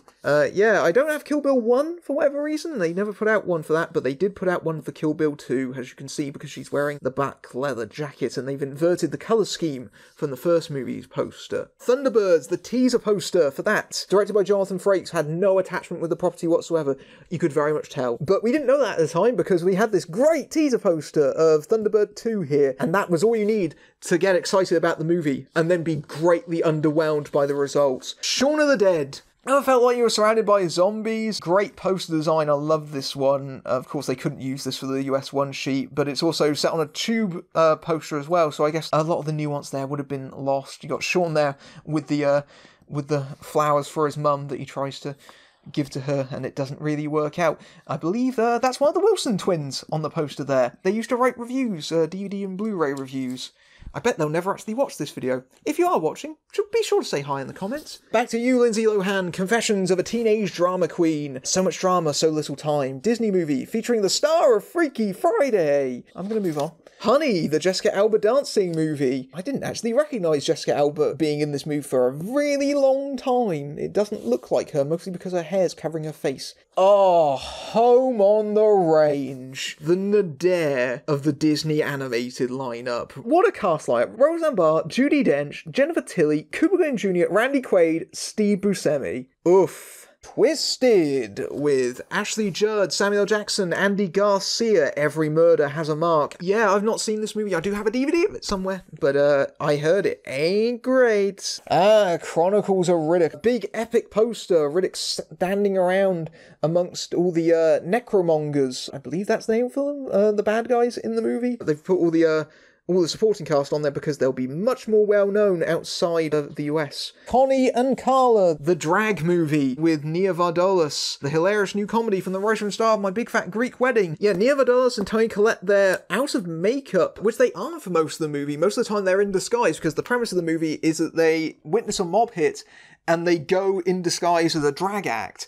And so it's basically a reverse version of Some Like It Hot with maybe a little bit of Sister Act thrown in there. Character poster for Sky Captain and The World Tomorrow with Angelina Jolie, who is barely even in that movie but was really heavily promoted as being in it. Because of course Angelina Jolie, big star at the time, and if you've got her for 10 minutes you might as well flaunt the crap out of her. Mean Girls, one of them is really well, they're both actually kind of a little bit frayed around the edges. Again, another embarrassing confession, never seen Mean Girls. I just sort of overlooked it at the time it came out as, oh, it's just a movie for girls, and now it's a big old gap that I should probably address. Oh, but luckily we're making up for the Sky Captain Angelina Jolie poster because now we've got one that's slightly more of a lead in the movie. It's Gwyneth Paltrow. Oh, I still haven't kicked the habit of cutting out magazines. Zatoichi, the Kitano movie. Never mind Kill Bill or Last Samurai. This is the one to beat them all. Whoa, knockabout comedy, Fountains of Blood, and a tap dance finale. Now that's cinema, says Time Out. You know what? That's a really good way of selling it. That is, I genuinely want to see that movie now. And on the other side, oh, it's another version of the teaser for Starsky and Hutch, but it has the tagline, The Original Partners in Crime. The remake of Dawn of the Dead, which is directed by Zack Snyder. Taking Lives, your generic post-7 thriller. Scooby-Doo 2. I actually did a podcast on this. One of my friends, Scott, was doing a podcast where he was watching Scooby-Doo 2 for 30 days through October. I don't think he ever actually completed that podcast, but I was one of the last episodes of that. Raising Helen with John Corbett and Kate Hudson. It's about a party girl that has to learn responsibility when she has to raise some kids after a bereavement. This is no way put across by this poster, which just purely sells it on the romantic side of it. Two Brothers with Guy Pearce and the acclaimed director of The Bear, which is about infant tiger cubs. Lots of cute tiger cub action there. Oh, and finally we catch up with Jude Law in Sky Captain, The World of Tomorrow as the titular Sky Captain. And I like the very kind of period design here as well. Oh, we got another fold out for Attack of the Clones. That was what Disney Big Time was doing a lot, apparently, of Attack of the Clones. And on the back of it, got promos for Robinson's Lilo and Stitch tie-in. And join the club, the Twizzlers. Remember before the Jamie Oliver campaign and he got those all got rid of? Yep. Oh, got another fold out. It's for Scooby-Doo! Scooby-Doo! Scooby-Dooby-Doo, where are you? And on the other side, the CG Adventures of Milky Way. Remember when Milky Way had a slightly terrifying alien as their mascot? Well, now you can. And on the other side, Our Lips Are Sealed on VHS. Free collector's postcard. Wow, that will be a treasure. Some more magazine cutouts now. 2 weeks notice, which I did see theatrically. From Unlimited Magazine 2003. We're jumping really kind of back and forth. Ned Kelly, the Heath Ledger movie, which is surprisingly forgettable. I Spy, the Owen Wilson Eddie Murphy comedy, which should be funnier than it really is, but it isn't. It's based off the old TV series with Bill Cosby. Attitude meets espionage. Does it? Dreamcatcher with the shit weasels. Evil slips through. Oh man. If you enjoy bad movies, go watch Dreamcatcher. Phone Booth. I don't remember this design promoting Phone Booth. Sort of this collage-y design. The Little Polar Bear. Yeah, this is some European import they probably dubbed into English and put out in cinemas just to appease the kids during half-term, or more specifically during Easter. Although I do like that design, it's cute, but it's also kind of creepy in its own way, in the way that polar bear's so isolated. Cradle to the Grave, and abuse to spelling, Jet Li and DMX, because we are putting DMX with all the action stars. Our Disney Big Time with a stretched, really badly edited version of Daredevil. This proved to be rather ironic because unfortunately Daredevil was released with a 15 certificate, so none of the kids that were reading Disney Big Time could actually go and see it. Another fold out from Disney Big Time, this is a Simpsons one. Technically not for a film. I believe this is the same artwork used for the Simpsons compilation DVD and VHS Risky Business of Homer in the vat of nuclear waste. Careful there, mate, you'll irradiate yourself, and that's not going to be fun. And suddenly we've gone back in time to the Fast and the Furious, and Nicole Kidman being profiled about Moulin Rouge. Star Wars Episode 1, The Gungan Frontier. Create your own Star Wars world. That sounds exciting. Oh, this comes from a tie-in Star Wars comic, and this was in the centre of it. This duel between Qui-Gon Jinn and Darth Maul here. Oh, lots of things from Star Wars Episode 1 stuff. We've jumped back in time. This is actually pages from the comic. Why? Because it's the shot of the droids being blown up in the middle of it. The Water Boy, a man with a serious drinking problem. Oh, this is an old copy of Flicks magazine. Yeah, they used to hand these out in cinema foyers. Then they became a proper legit magazine for a while, and then they disappeared because they probably went bust. Tea with Mussolini? I will pass on that. Thank you very much. In Dreams, the Neil Jordan movie. What's in the middle of this? It's the back page, and on the other side, it's promoting the Rugrats movie. Why did I cut up an old issue of Flicks? What were you doing, young man? You got Waking Ned, you got the Faculty there, complete with the Scream lineup pose that was ubiquitous for horror films during the late 90s. 8mm, which I've never seen. Payback. No more Mr. Nice Guy. It rocks, says Angie Erigo of Empire, sounding like a 10-year-old. Arlington Road. The best twist endings in years, but also a trailer that shows way too much of the movie. As I understand it, I have not actually seen Arlington Road. Ah, look, Mighty Joe. Did they literally just release it as Mighty Joe? In the UK, I seem to recall it was called Mighty Joe. I presume the actual reason I cut it out was for a civil action on the other side, based on the sensational true story. Club Le Monde, London 93. If you remember it, you weren't there. Well, certainly that's true of this movie, because I don't even remember this being a thing that existed. Possession, Human Passion is the Ultimate Mystery. Let's chalk that up to another movie I didn't see. Divine Secrets, The Yaya Sisterhood with Sandra Bullock. Mothers, Daughters, The Never-Ending Story of Good versus Evil. Okay, that tagline's quite funny.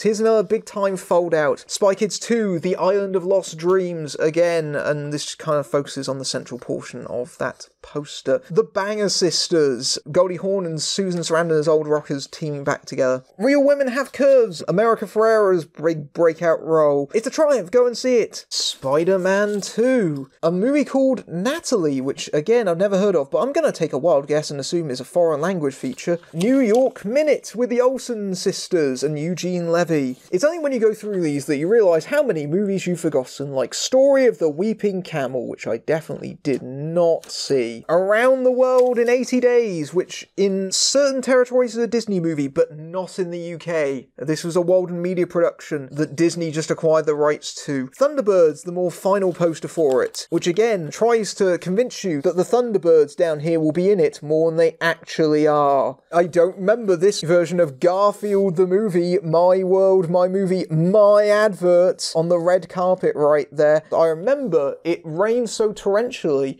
that 10 minutes before the end of the movie, they cut off all the power in the building, and then we had to wait for about 20 minutes to see the end of Garfield. Catwoman, the infamous Halle Berry movie, never saw it. A Cinderella Story with Hilary Duff. Love Me If You Dare, with Marion Cotillard before anyone knew who she was, standing on a train track. And this is an awful poster that is a blow-up of a video source from the looks of it. It looks really bad. That would not sell you into watching the movie at all. Oh, the teaser design for The Village. And that's when we knew that M. Night Shyamalan had really gone off the rails when he revealed that twist at the end of that movie, which was the one that everyone figured it was going to be. Sylvia, with Gwyneth Paltrow and Daniel Craig on DVD, about Cynthia Plath, the the late poet. The Motorcycle Diaries with Gael Garcia Bernal. Again, I quite like the minimalism of this here. The legendary Spirited Away. You know, I really should watch the Studio Ghibli stuff, but I just haven't found the time.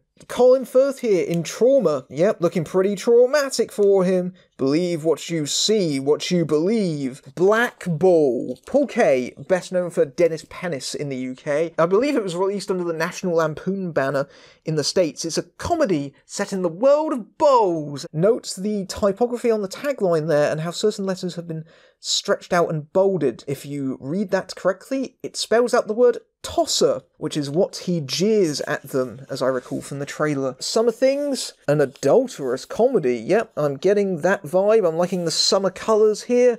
Enormously funny, highly seductive. Was this at the point where we're still selling movies based entirely on sex appeal? Matrix Reloaded, lots and lots of coding. Reese Witherspoon in Legally Blonde 2. Seen the original, never saw Legally Blonde 2. Although I do hear it is bigger, bolder and blonder. Goodbye Lenin with Daniel Bruhl, which is about a young man trying to hide his mother from the shock of learning that the Soviet Union has collapsed. What a Girl Wants. That was a movie that sure existed. Sexy and entertaining. Lots of movies about people by beaches or swimming pools. In this case, swimming pool with Charlotte Rampling. And on the other side, League of Extraordinary Gentlemen, a proper final one sheet for that as well. Double whammy! Your brain will laugh its socks off. Very splendid. Very splendid? What kind of phrasing is that? Ah, Bruce Almighty. This was the one they used internationally, where he's in the famous pose right here, which is very, very memorable, obviously. I think this is the cover they use for the DVD over here as well. As well they should. It's very distinctive and puts across the premise of the film very amusingly, but I presume they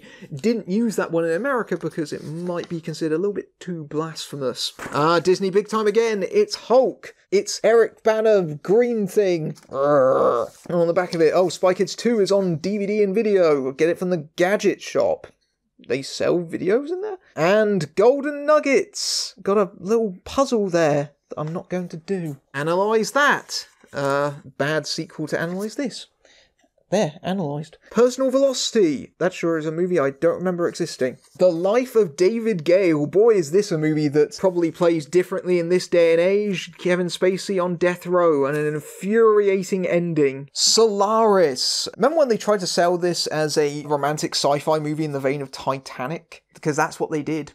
Party Monster. Oh, Macaulay Culkin with his brains exposed. What a charming image. Sometimes drugs can be murder. Young Adam with Ewan McGregor. The Brit flick of the year. I remember this being a very, very adult movie. The Stepford Wives. The Frank Oz remake. It's not all that funny and also has an ending that makes no sense because we massively compromised at the end of it. And the DVD has loads and loads of deleted footage, including an incredibly disturbing scene where Bette Midler goes insane in a robot form and opens up her breast to reveal a fridge freezer inside of her chest, if I remember correctly. And it was a big, expensive CGI sequence that they entirely cut from the movie. Oh, this one's a rarity. We got Bollywood in here. I think I just accidentally stumbled on a Bollywood poster once and picked it up. Main Prem Kai Dawan Hoon. Sorry, I'm probably mangling that badly. I have absolutely no idea what this film is about. Bollywood is not my area of expertise. Oh, and we got a flyer here for Dreamer, the Dakota Fanning horse movie inspired by a true story. And on the back of it, got a bit of a word search and some puzzles and stuff. Oh. Serenity, the Firefly spin-off. They aim to misbehave, and so they do. We've got Summer Glau posing there as well. It's a really cool poster, actually. I like this better than the poster they used internationally. Elizabethtown, the best place to find yourself. The notorious Cameron Crowe movie that coins the term Manic Pixie Dream Girl because Kirsten Dunst behaves in an incredibly artificial way. She's just incredibly obsessed with Orlando Bloom. Just Friends, more magazine cutouts. Let's kind of go through these. That's a really garish poster design for that movie. That really makes you not want to watch it. Ugh. Biting down on his lip. Careful, you're going to tear off Ryan's face there. Rumour has it, the Jennifer Aniston movie where she discovers that her family was the inspiration for The Graduate. What an odd movie. The producer's remake, it's meant to be a sort of recording of the stage version, and that's primarily its main purpose. It's not really to put it on film, it's just purely, hey, let's get a record of a stage performance, but it feels all wrong because it's filmed like a movie. Just film an actual stage performance. Don't try and make it this weird hybrid, and all the performances are way too big because they're playing it towards the back row like they would in the theatre. Who are you calling Chicken? Chicken Little? Dire Disney comedy. Dire. It annoyed the piss out of me when I watched it. Fun with Dick and Jane, remake of the 70s movie with George Segal. There's no guts to it whatsoever. It's weirdly weak for what it is. Wallace and Gromit, The Curse of the Were-Rabbit, something wicked this way hops. Obviously playing along with the sort of hammer horror elements of it. I like the poster design of the giant pumpkin there, which sort of ties in with the movie because they're protecting vegetables. And they've got the activity sheet on the back of it as well. Colour me in. I won't.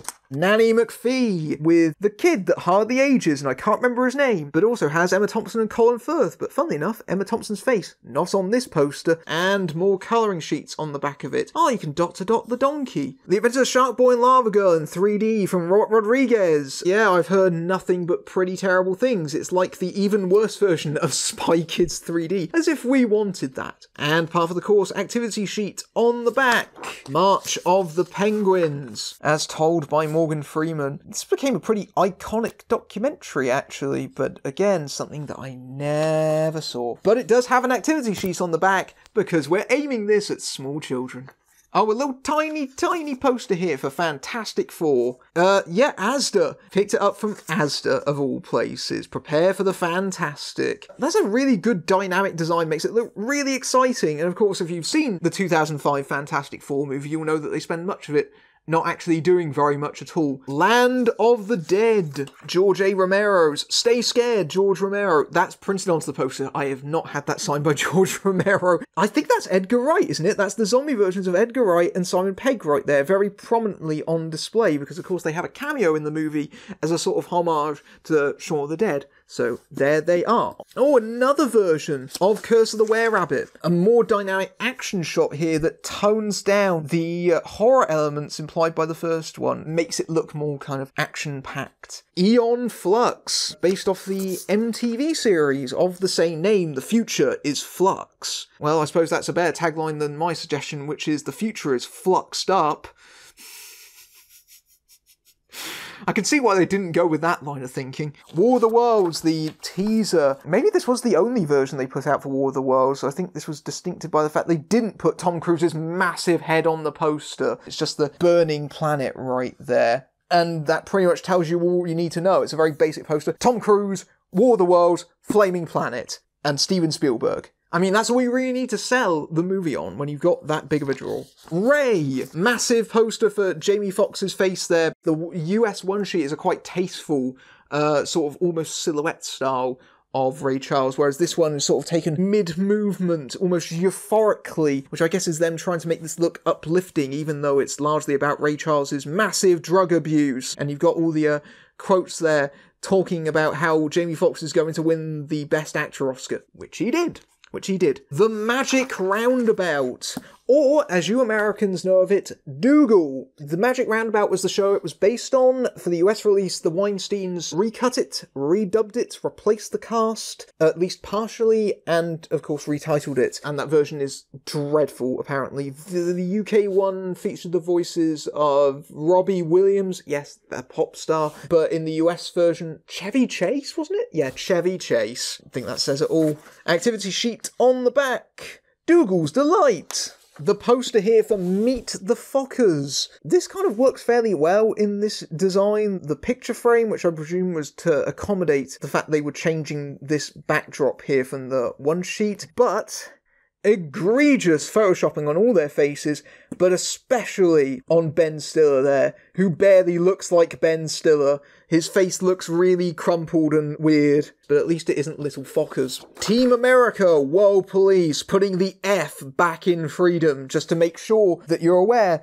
that this is not a children's movie, and the prominent 15 certificate rating here as well contains strong language, violence, sexual references, and sex, all involving puppies. Muppets. Perhaps one of the funniest consumer advices of all time.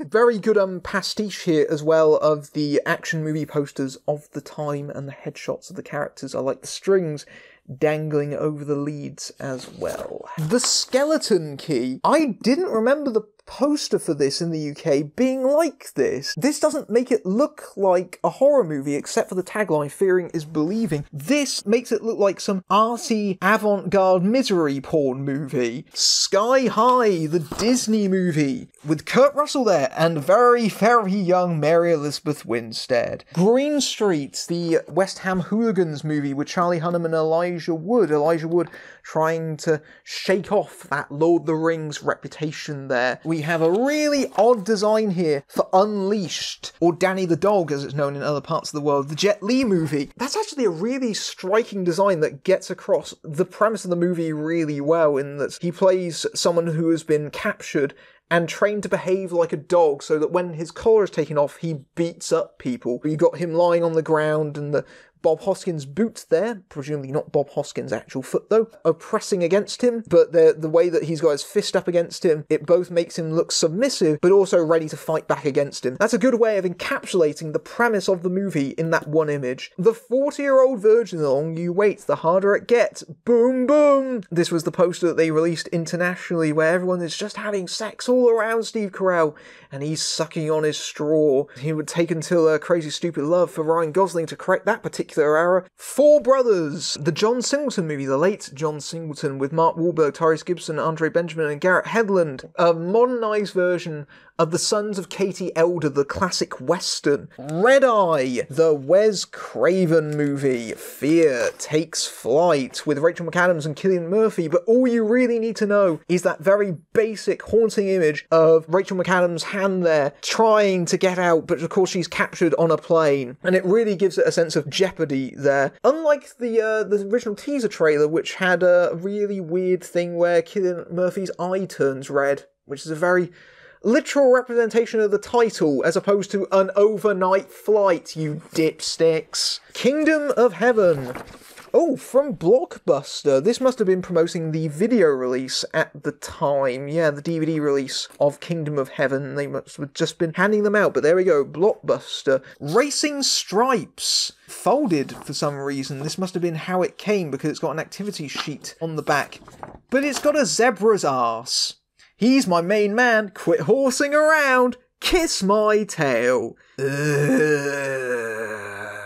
Without a paddle. I don't remember this design for the movie either. That's the quad design? Oof. What is going on Matthew Lillard here that is clearly taken from an entirely different scene? This is making it look proper bushwhacked. Yeah, really reminding me of the poster for Bushwhacked with the way they're hanging off the rope there. Yeah, see, there's their paddle. They're not complete without a paddle. Not yet. It's going to go over the waterfall with them. Again, another fairly unique design here for the remake of the Manchurian Candidate that was never used elsewhere. The poster for the Manchurian Candidate that was used pretty much for the US one sheet and all the DVD covers was that shot of Denzel Washington's face, and it kind of blends out into white. This one has a more kind of generic style design, sort of two antagonistic faces kind of opposing up against each other. Oh, there's Baz again with his Daily Mail quote, and this is one of those where they just plaster all over it with quotes. Ah, The Incredibles, or Mr. Incredible there. I don't really need to say very much about this. The Incredibles is a terrific movie. The SpongeBob SquarePants movie, Hero, Legend, Sponge. Contains very mild threat and peril. I bet it does. I bet it does. Scarlett Johansson, I see in the credit block. I don't remember her being in this. Naturally, activity sheet on the back. Kicking and Screaming. The Will Ferrell football movie. Will Ferrell looking constipated. Why did we go for this for the design? It looks obnoxious. Will Ferrell gurning, kids screaming. One man could lead this team to glory. That man was busy. Will Ferrell's in top form. Hilarious. No, he isn't. It's not very good at all. Hustle and Flow with Terrence Howard. That was his big breakout role. It's a nice poster as well. Really well designed. Really stylish looking. Oh, we're back with Will Ferrell. Curious George. Show me the monkey. Of course, the movie spin-off of the popular children's books. Pride and Prejudice. Oh, Baz is on there again. Here we go. Simply and absolutely glorious. This is generally considered to be one of the best period films and one of the best Jane Austen adaptations that has ever been put on film. This has also set up a very popular convention with poster design. This poster for Pride and Prejudice has this kind of striped system here. A lot of movies aimed at older audiences do this kind of format where they'll have the leads at the top here and then a bit of scenery at the bottom and the titling in the middle. It's become an incredibly stock design that has been used many, many times in the past. Tetsuoti, directed by Gavin Hood, who would go on to make X-Men Origins Wolverine, unfortunately for him. This isn't really a quad poster, this is more of a little banner for it. Zathura, the Jumanji spin-off, which is based on another book from the same author. Oh, Kristen Stewart there, all being frozen. They've kind of thrown in little pictures of the film to try and entice people in, because obviously they had a lot of empty space from empty space, because it's set in space, from having to move this design here. But I like the idea of the house floating through space. I think that tells you the story that you need to know, and the light ray shining behind it. And of course, there is the puzzle sheet on the back. Get rich or die trying, says 50 Cent. At the end of the day, what will you hang on to? Meant to be sort of 50 Cent's big acting break. The unfortunate thing for 50 Cent, though, is that he can't really act. This is the international poster for Jarhead, which has him staring out at the Gulf there. I think it kind of gives you the idea of the existential nature of the film, in that there's not really a war element so much going on here, so much as the isolation and feeling distant from the backdrop here. Munich, of course, about what happened after the murders at the Munich Olympics. This is a really nice poster that sees Eric Bana silhouetted and wrestling with his conscience about what he should do. It's a very kind of somber poster, but really establishes the tone of that movie very well. Got an international, very, very colourful poster for Just Like Heaven. Love will bring you back, because Reese Witherspoon plays a ghost in it, or some kind of spirit, and Mark Ruffalo moves into her apartment and they sort of fall in love, but she's a ghost. She's a ghost. Doom. Of course, the famously doomed video game adaptation, starring Dwayne "The Rock" Johnson, but not on this poster, which very much leans towards the fact of, you know Doom, you played Doom, monsters. No one gets out alive. Not technically true. 2 people made it out of that movie alive. Inside Man. This is the Spike Lee heist movie with Denzel Washington and Clive Owen. Lots of empty white space on that poster. You would have thought they were desperate to try and fill it with something. Maybe take Denzel Washington's face here and plant it there so it's massive. It looked like the perfect bank robbery, but you can't judge a crime by its cover. Technically true, because that's one of the big twists in the movie. Failure to Launch, with Matthew McConaughey and Sarah Jessica Parker. McConaughey again in the rom-com phase of his career. It was good going for a couple of years, and then it got real bad. Real bad. American Dreams.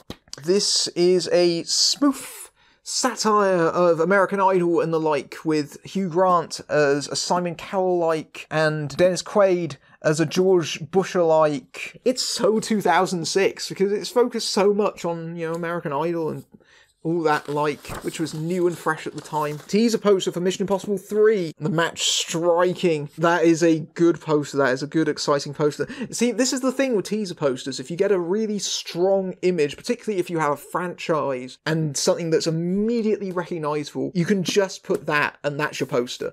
And that's the case here. This is Mission Impossible. It's back.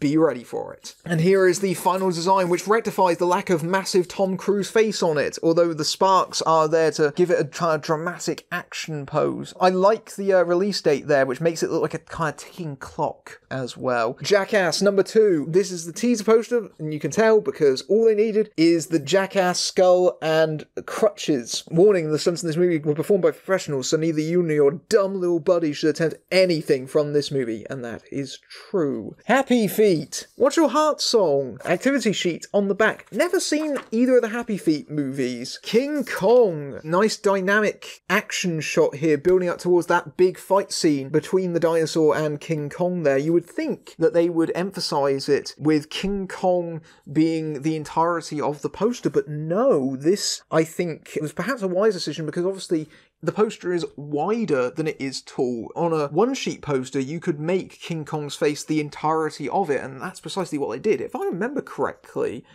they changed King Kong's design, so it originally was something different, and it had a bit more of a kind of weird snaggletooth. Everyone points out it looks kind of a bit goofy, so they very quickly revised the design into more of what we see here, which makes him look more like a gorilla than the sort of vaguely gormless version that it was originally envisioned as. Waiting! A very cheeky little poster there with the presumably nude woman and the olives in front of it. A comedy of massive portions. Boom, boom. This is one of those pasting people looking in various directions, not actually looking at the camera except for Ryan Reynolds, who is obviously the only one who specially shot for this quad poster. Oh, good, we got two of the DreamWorks movie Over the Hedge. Oh, technically, two different designs. Okay, so this is the original teaser design for Over the Hedge. Bruce Willis voicing the raccoon RJ there. This is the main design for it, which, again, you'll notice with kids' movies, they try to push a bit more of an action-y perspective in the main design, and so you've got them smashing through the hedge this time, and you've got the villainous character voiced by Thomas Hayden Church, but weirdly enough, not billed above the title. But what you will notice in the billing is that Avril Lavigne has been added to the credits block. One of these has an activity sheet on it, and one of them does not. Oh, we got another poster for Curious George as well. Again, another kind of dynamic looking action shot there. Luckily enough, we've got a duplicate of the original Curious George poster there. So this was the teaser, this was the main poster, just to compare them. Got to appeal to the kids. Dynamic. I love this, by the way. You contains no sex, violence, or bad language. I'm pretty sure they've changed that now so they don't list it really awkwardly like that, so it's something like contains no material to offend or harm, which is a much better way of phrasing that. Or alternatively, they could have just left off the advice. Because I don't think anyone was expecting loads of sex, violence, or bad language from Curious George. The Fast and the Furious, Tokyo Drift. That is the one that is largely without the cast from the remaining members of the Fast and the Furious movie. Remember when we thought the Fast and Furious franchise was largely dead around this time? DOA, Dead or Alive. I think this is something that was supposed to be hanging from sort of the ceiling tiles. The video game adaptation with Jamie Presley and Holly Valance, and is generally considered to be very bad. Now we go back in time a little bit for this Cars poster. And for some reason on the other side of it, A Bug's Life with places that you can put stickers on. The Sun, we love it. I presume what was going on here, the Sun was giving away a poster for each of the Pixar films that you could put stickers on, and then on the back it would make a collage of the cast of Cars on the back of it. But we do not have that context here. King Arthur, the untold story that inspired the legend. Clive Owen and Keira Knightley making fun of the fact that they'd enlarged her cleavage for the poster because she is rather notoriously flat-chested, and that amused her greatly. Oh, we got a poster here for X-Men The Last Stand. Teacher, manipulator. Ooh, we're playing with theme here because, of course, we realise that Patrick Stewart's Professor X, he has been controlling Jean in ways that are unethical, but then the movie doesn't really know what to do with that and largely drops the angle. But nice of the marketing campaign here to emphasise that in this little character poster here. Fearless with Jet Li, another great martial arts movie to catch up on. The green, very reminiscent of the poster for House of Flying Daggers. We're trying to capitalise on that, weren't we? Open Season with Martin Lawrence and Ashton Kutcher. They're putting the forest back into nature's control, which is hyperactive kids movie madness. Activity sheet on the back if you're interested in that sort of thing, and I don't know why you would be. Oh, the notorious Deck the Halls. Released on my birthday. I did not go and see it on my birthday. You got them kind of pulling the Christmas lights between them there. This Christmas when the lights go on, the gloves come off. Isn't it funny because the title is punching someone in the face? And you got a fun sheet as well. Oh, cute. Staying with the Christmas theme is Escape Clause, Santa Claus 3, Santa Claus vs. Jack Frost, The Breakup. Pick a side. That's a good image, the way they've got the duct tape separating Vince Vaughn and Jennifer Aniston there. The Ant Bully. We did A Bug's Life, but we did it 7 years later with the voice of Nicolas Cage. Oh, look, there's the fact sheet on the back of it. Oh, good. Barnyard, The Secret Lives of Animals Revealed. It's another animated film that I did not go and see because I was too old. And let's face it, why the hell would I go and see this? I do remember the one thing that everyone remembered about Barnyard. The bull had udders. That's not how cow anatomy works. And there's a lame activity sheet on the back. Miami Vice. I like the kind of stark white and blue design here. This was a very disappointing movie. I have tried to rewatch Miami Vice so many times. You notice, by the way, they flipped the billing here. I recall that Jamie Foxx was actually top billed in a lot of the promotions, but obviously Colin Farrell, local talent, put him first, and actually correct because he is the lead of the movie. We've also got the main poster for it as well. No law, no order. That's not strictly true now, is it? Monster House, the Robert Zemeckis produced movie, and I like the poster design here. It really sells the movie. It's sinister, but also kind of inviting at the same time because you've got the door opening and the house looks like a face. 2 copies of Meet the Robinsons for some reason. Think your family's weird? Weird that they chose to design their main character to look a lot like Jonathan Lipnicki. And of course, the ubiquitous activity sheet on the back. Hannibal Rising. Meet an old friend for dinner. We got 2 of them. Got company. This is the prequel that everyone would like to forget existed because it was pretty awful from what my understanding was. Here we get into some interesting stuff. This is a poster for the Simpsons movie featuring Maggie. These all come from the Sun. So you could collect a load of tokens and the Sun would send you a load of promotions for the Simpsons movie. So you've got various different character posters here. Here we go. We got one with Homer here. Got one with them relaxing on the beach. We've got one focused on Lisa, and Bart's about to cut her swing as she reads Victor Hugo. We've also got another one focused exclusively on Lisa. On the back of these, they do form a collage. I don't know how I'm going to be able to get this all in shot, and I'm pretty sure I won't. Okay, so here we go. Here's the bottom row of those posters. There is but yet more of them to go. And of course, that's not all of them. We've still got quite a few of those Simpsons posters to go, but I think we're in a patch where we might end up jumping backwards and forwards. Planes to Fire and Rescue. When others fly out, heroes fly in. Spin-off of the Pixar movie. I've not seen either of the Planes films. I've heard they were not great. Now we have a Christmassy themed version of The Muppets, where they're wrapped up in Christmas lights. They've got their little Santa hats on and everything. And of course, the ubiquitous activity sheet on the back. Okay, this one has a bit of a story behind it. This one came from America. So I remember I went with Welshie to go and see Texas Chainsaw 3D and AMC. They had this poster for Gangster Squad. Then it became clear, oh no, how am I going to get this home? And I managed to stuff it into my suitcase, and it arrived relatively undamaged, apart from the fact that I had to fold it inside. But yeah, this one managed to actually make it all the way from America. You can even see the R rating there. I like this pyramid head design where he's got the blade sticking out at you. Very 3D, and of course this is a one-sheet design. Prepare for a 3D ride through hell. Diary of a Wimpy Kid, Dog Days, the sequel. No, it's the 3rd movie, isn't it? Because there's the previous 2 ones, yes. Yeah, got the activity sheet on the back. No surprises there. Wreck-It Ralph. When the game's over, the fun begins. Good design. They've put Bison and Balrog, as well as Robotnik and Cubert. Yeah, they've put Sonic on there as well. It's a little bit cheeky because they don't have major roles in the movie. You think they're going to be major roles in the film, and they're not. That's a little bit false advertising. Bit cheeky.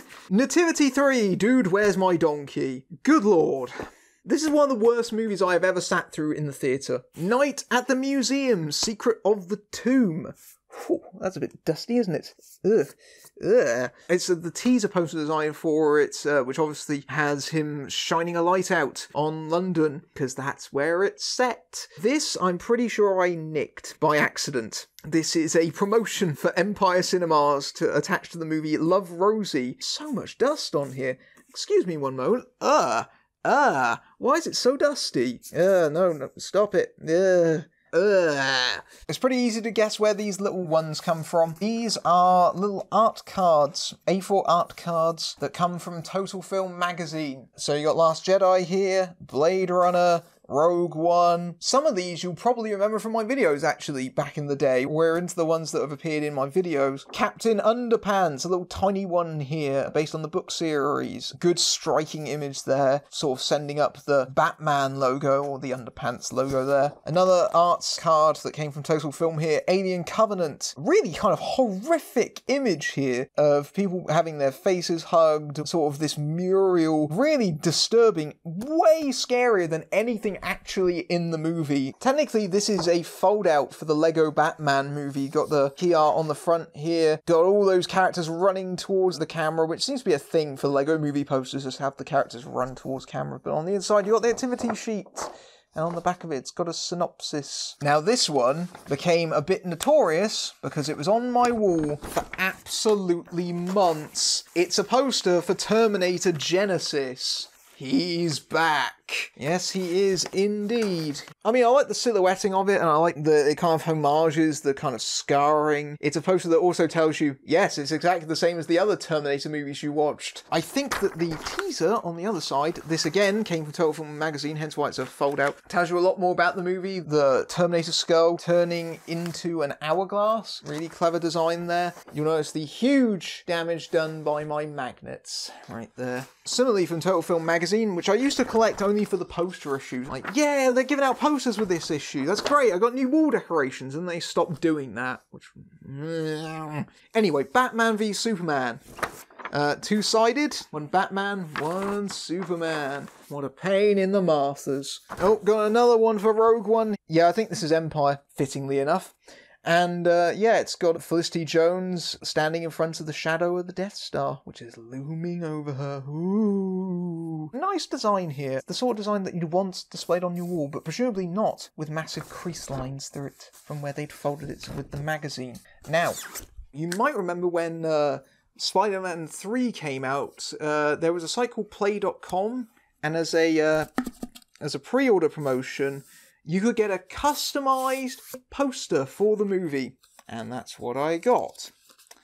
And so, like an absolute dork, I have this tiny poster for Spider-Man 3 that says, "Enjoy giving the DVD a spin." I didn't even personalise it that well. I gave it a really generic message, although I think that's because I realised that putting something like, "Enjoy the DVD, Matthew," would be stupid. Paddington 2, Fun and Games. Yes, technically it's another activity sheet. You'll notice that there's been much less in the way of movies aimed towards adult audiences because, unfortunately, most of the ones they give away in theatre lobbies now are kids' movies with activity sheets on the back of them. And then some of them are just plain activity sheets, and I don't collect those. Those can't be used as posters and set decoration. The Nut Job 2, Nutty by Nature. Get ready, get set, get nuts! Why was the Nut Job a hit in the first place? Next up, we got The Jungle Bunch, which I believe is a spin-off of an animated show of some kind. But look, it's got crazy characters acting wackily and obnoxious. You know it's appealing to kids that way. For some reason, there is actually... Oh, I know what's happened here.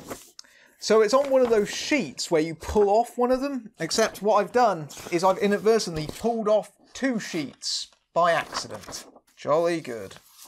The Expendables 3, new team, new attitude, new mission. We're struggling to get everyone in the frame here. I keep meaning to do a review on Expendables 3. Oh, we've got character quotes on the back of it as well. Time to mow the lawn. I'm on the wrong end of 1,000 guns. Don't need team, got me, says Yin Yang, because Jet Li's in the movie for about 5 minutes. More Total Film posters here from 2004, I think. We got Dawn of the Planet of the Apes. Really strong shot there of Caesar in his war paint staring out at you. And on the other hand, Jonah Hill and Channing Tatum have got their guns out for 22 Jump Street. Both of them strong sequels. Here is a double-sided poster for The Amazing Spider-Man 2. His greatest battle begins. I'm pretty sure they used that tagline for Spider-Man 3 as well. And it's got Spider-Man facing storm clouds. That's an atmospheric kind of teasery poster.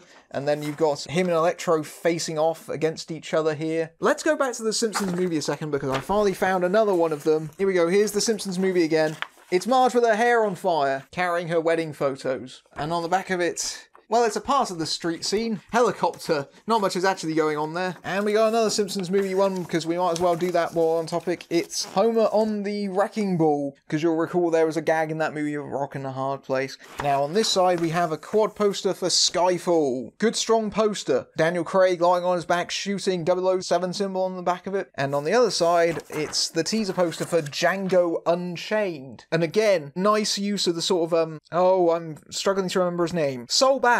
It has a kind of Sol Bass sort of look to the design here. It has a very strong, evocative look, very reminiscent of the blaxploitation movies and the westerns, specifically the spaghetti westerns that Quentin Tarantino is trying to evoke with this kind of design. But Quentin Tarantino movies always have fairly great poster art made for them. Dark Shadows, the Tim Burton movie. Yeah, the inglorious end of the Johnny Depp Tim Burton collaborations, and on the back of it, the legend ends, and Bane standing over the shattered bat cow, and that is a great image. That's an exciting image, a threatening, ominous image. Show dogs! He's putting police work on pause to go undercover. Oh, this movie's terrible.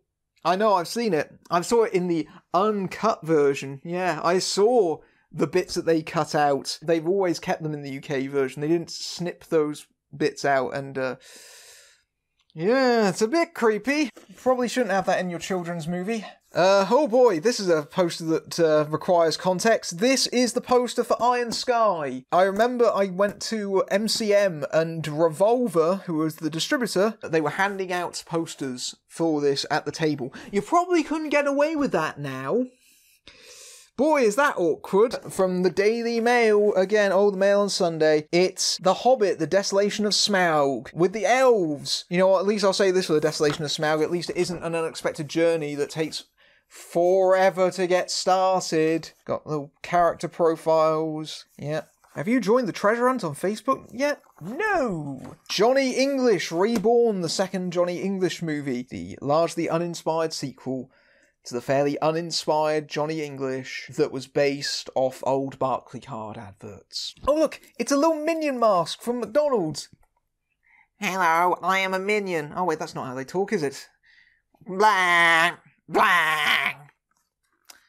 Sorry for that. Back to Total Film Magazine, we have a fold-out for The Last King of Scotland, which is Forrest Whitaker winning his Oscar for playing Idi Amin, and I like the way the poster has the Scottish stripes across it, dividing the characters as well. The Amazing Spider-Man, the first one, this is just the back of his costume, and again, good example of the teaser poster adage, strong image, good genre connection with the franchise, instant eye-catching. And then there's this very stark poster for David Fincher's remake of The Girl with the Dragon Tattoo, which came out here on Boxing Day. It's a bit of a weird pose considering the movie is largely about violence against women, and there is this kind of threatening tone, but Daniel Craig's character is not that. It's got some weird undertones to the image. I think there was a bit of controversy about this poster because of that, and also because of the sort of shadowed nudity there. More total filmness. The Counselor, spelt with two L's over here, as opposed to Counselor, as it was in America. Sin is a Choice. This is the Ridley Scott movie with the script from Cormac McCarthy. And we got the remake of Carrie here. Again, strong, iconic image of Carrie doused in the blood. Back to 2007 now, but still with Total Film, we got The Simpsons movie. Again, you probably have seen this poster hanging up in my older videos a lot, because I didn't change my posters for a very long while. And on the other hand, we have got The Fountain, the Darren Aronofsky movie, and I will try and get this. You got the two characters divided but looking upside down at each other, and you got the fountain between them. Next, more posters from Total Film, I think. This is a fold-out poster for X-Men Days of Future Past, and nicely they've got both actors for Professor X and Magneto here. It works especially well, actually, with Ian McKellen and Michael Fassbender there. Decidedly less so with Patrick Stewart and James McAvoy there, but nevertheless, good idea, strong design, works in the core theme of, you got the X-Men, past and present, all of that going on in the design right there, and strong colours as well to match the opposing sides of each of those characters. They did do a previous one for X-Men First Class, where they put them in the silhouettes, and those were some awful posters. might be some of the worst professional-made posters I think I've ever seen. Fan edits were better than those posters. This is a little flyer for We're the Millers. I think they changed that to something. It wasn't originally Kenny, it was something else. Sure enough, 2 of the arrows have actually been changed from the original US poster. Will Poulter's originally said Virgin, because apparently that's a crime. And Emma Roberts' one originally listed Runaway, which has been changed to Hellraiser in the British version. Silly, sexy, and seriously funny. Sexy? We're the Millers? Sexy? I guess they're talking about the scene where Jennifer Aniston does a striptease.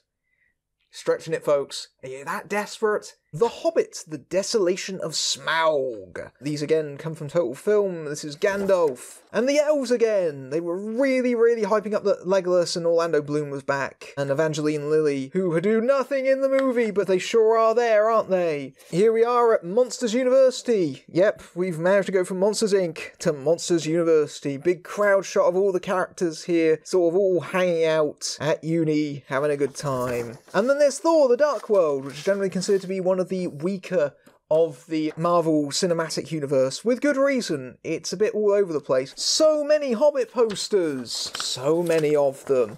An Unexpected Journey. Again, teaser design. It's Gandalf walking towards the Shire. Strong iconography. Tries to evoke a bit of nostalgia as well while we're at it. It reminds us of the very first movie, Fellowship of the Ring, so you got the parallels in there as well. And then there's Man of Steel, another good teaser poster here. Again, very strong on the singular iconography of it. Little A4 art card for Jurassic World Fallen Kingdom. Pretty much, this is a logo. Remember when Jeff Goldblum said that, and then he says it again? Oh, we're back to The Hobbit again! It's Martin Freeman as Frodo Baggins carrying his big old sword. That makes it sound like he's whipping out his penis, but he's not. Oh, it's got an activity sheet on the back of it, because even this was aimed at children. We go back to an activity 2, Danger in the Manger. Look, there's another donkey in it. And it's got David Tennant in dual roles, and it's still incredibly annoying and badly made.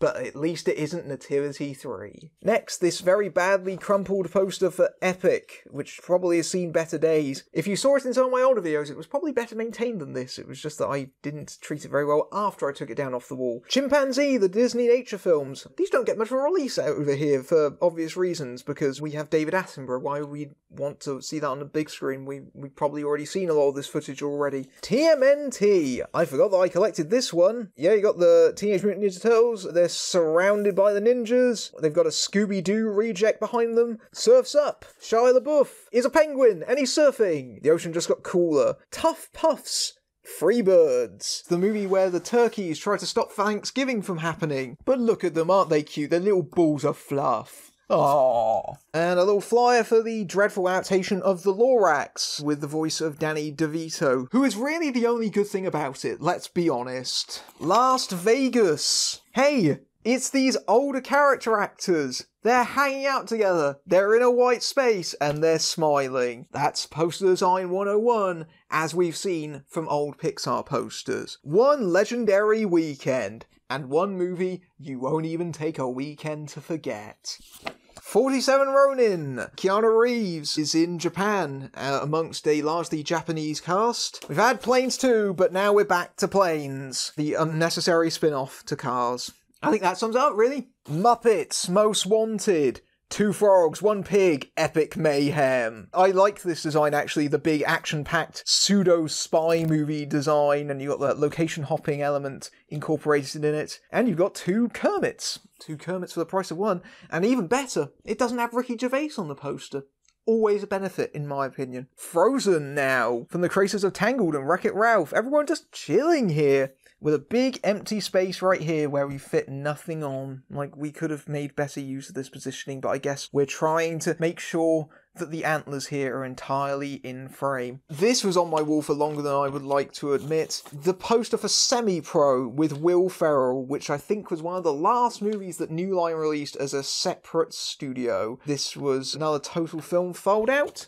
And what it folds out to reveal, if I can be very, very careful. Well, first of all, it folds out to reveal St. Trinians with Gemma Arterton and Colin Firth. Again, characters on a white background. That way we can get out of here at 5:55. But if we expand this even further, oh, it's the Golden Compass! Yes, that's right. The failed first attempt at trying to bring it to the screen. Daniel Craig there, who was barely in the movie because they cut most of his scenes. They showed Comic-Con footage where they did actually go through with the ending of the Golden Compass book.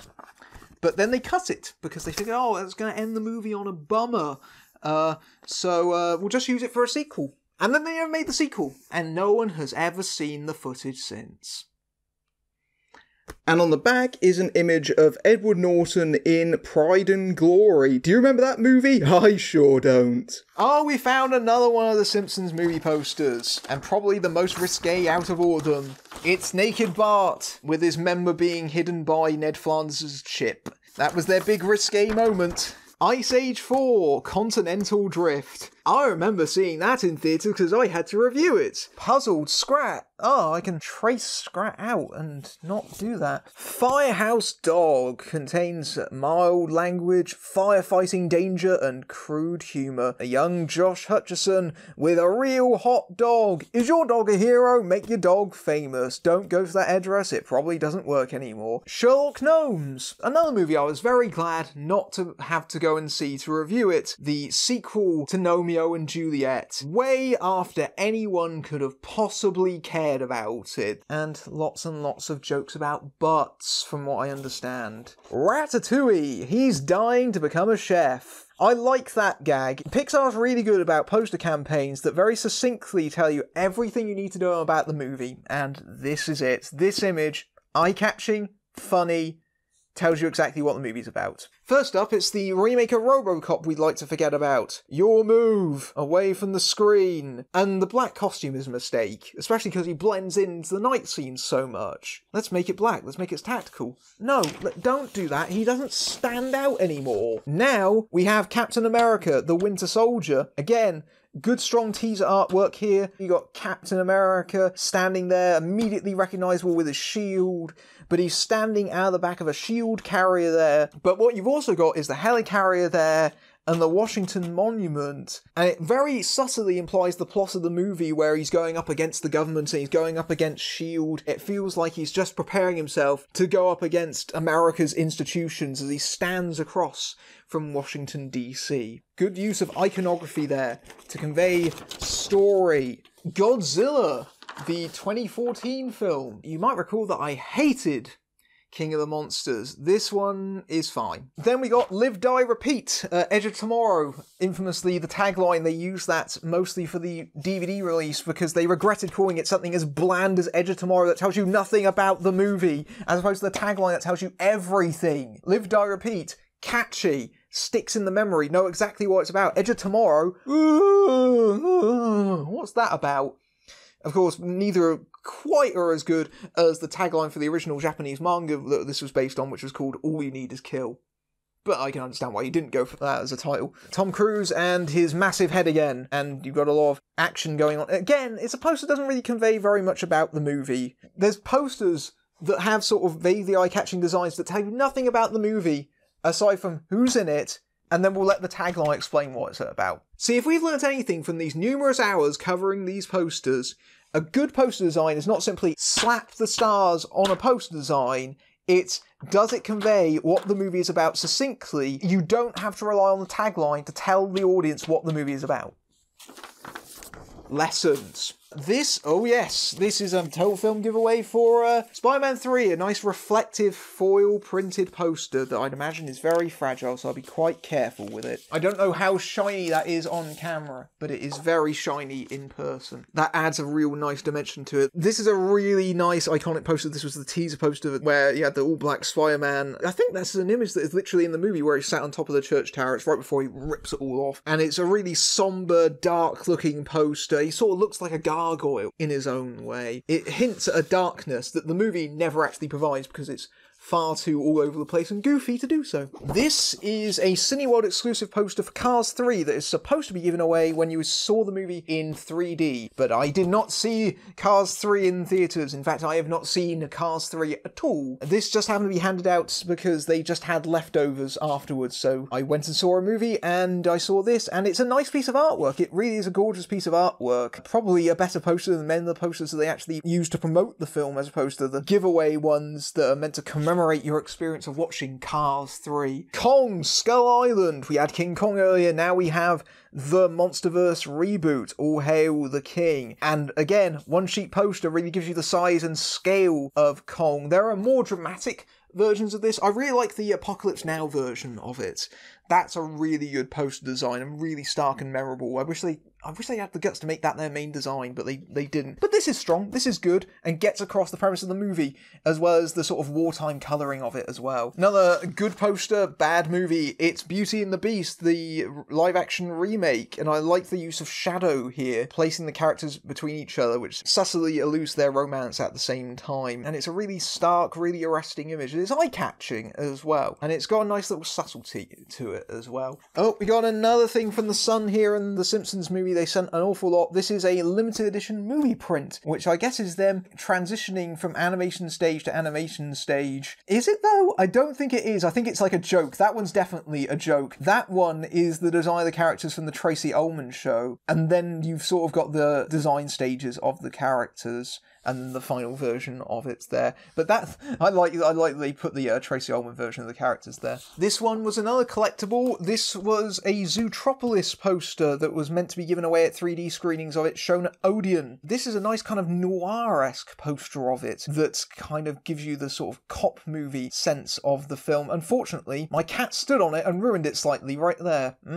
But anyway, if you see this fox, do not approach him. Please contact the police. It makes it seem like he's a really wanted criminal when he's not. Paddington. We had Paddington 2 earlier, now we have a little small one for the original Paddington with a little puzzle sheet on the back of it. Get Paddington to his marmalade. No, I'm just gonna gaze wistfully into his kind eyes and his smile. Look at him being happy. Look at him being kind and generous. Be more Paddington. The Croods in 3D. Really nice part of this design here is the way the sort of lion creature there is sort of merged into the surroundings, as are many of the creatures actually, threatening the Croods around the various design there. It's a shame that in the middle of it, it's just them standing in a bit of an awkward pose, gurning at camera. The Box Trolls. Again, good example of the design of the poster. You got the trolls down below, and you've got the society up above them, really succinctly puts across the societal satire going on here, as well as the premise of the movie. Another poster I got back from America. Storks. This was from my 2016 trip to Chicago. I went to an AMC there to go and see Don't Breathe, and they were handing out this poster. I did see Storks during that same trip. The Good Dinosaur. Definitely Pixar's lesser outings here, but the poster, I think, does a good job of conveying the premise of the movie, and you've got the young dinosaur there and the young kid that he's taken charge of, and they're both staring each other down. It's that sort of divide. Nerd Quest. We get to the poster for the movie that I appeared in.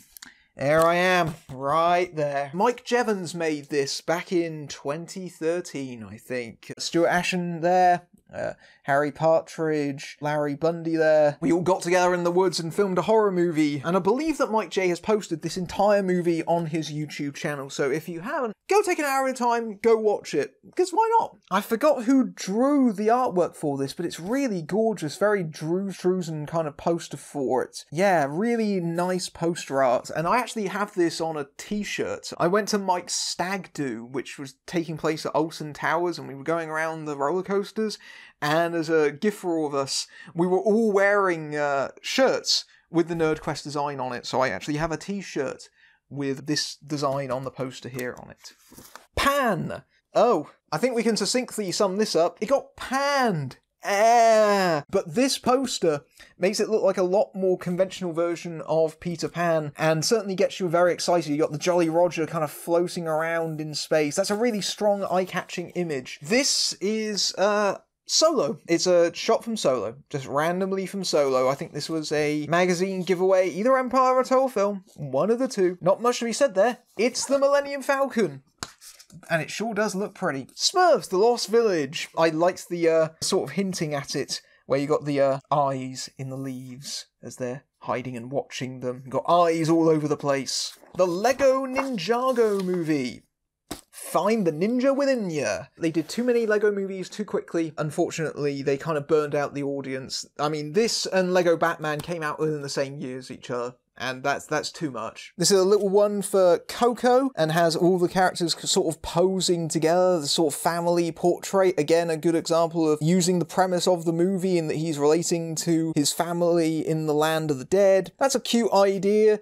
It gets it across very quickly. This is a giveaway poster for Star Wars The Last Jedi. They did a series of these, but this was the one that I grabbed, and I think it was the last one, hence why there's a bit of damage up there. This is John Boyega's Finn going up against Phasma, who reappears in the movie for 5 minutes and then promptly dies again. But it's a really iconic shot. That's a really nice painting there. Oh my goodness, it's a completely different day. Yes, I didn't actually finish recording all my poster collection. I took 6 hours filming it, and I still didn't manage to get through all of them. So that was March. This is now June, so we're going to pick up for the final batch of posters for the absolute masochists that have somehow managed to get through 2.5 hours of this video. But you want to make it to the end, right? I want to make it to the end for the 5 people that are still there, so let's do this. Now we have Eli Ross, The House with a Clock in Its Walls. Try not to say that title very quickly.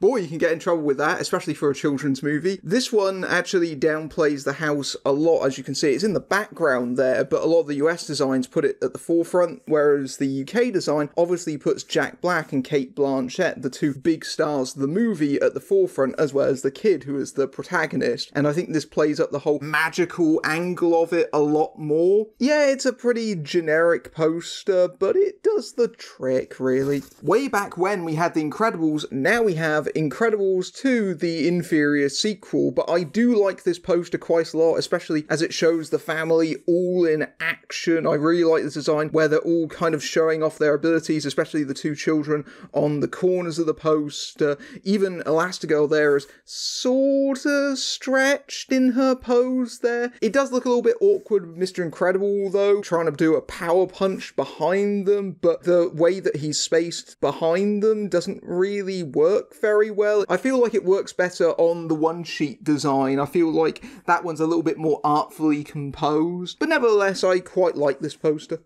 Captain Marvel. This one is another art card from Total Film magazine. This is the teaser artwork for it. Higher, further, faster. Captain Marvel standing there whilst the hangar doors have the symbol of Captain Marvel on there as well. And if you look on the very edges of the poster, you can actually see the cat on the very edge of it right here as well, and a nice little playful nod that really commends you for paying attention to it. It just gives you the sense that she's very powerful, which is exactly what you want from the character. You've also got the fighter jets in the background. It's very much a sort of teaser design. These are a batch of posters that came out of, I think, the December 2019 issue of Sci-Fi magazine. So a lot of these, I think, are television shows. So the first one we have is The Expanse, which is apparently a series on Amazon that I have never even remotely heard of, so I can't tell you anything about this other than it's a fairly standard sci-fi poster that gets all the characters posed in the shadow of maybe a planet or some sort of orbiting spacecraft. I don't know. They're all in a big circle and they're all in a group shot. On the other side of it, we have Picard, which is also on Prime Video in the UK. I have not seen any of Picard before you ask me about my opinions on that show. I don't really watch a lot of Star Trek, just take my word for it. It has Picard staring out into the future, but he's also standing in front of a vineyard. It kind of gives the impression that it's very late in his life. He's standing next to his dog, and so it's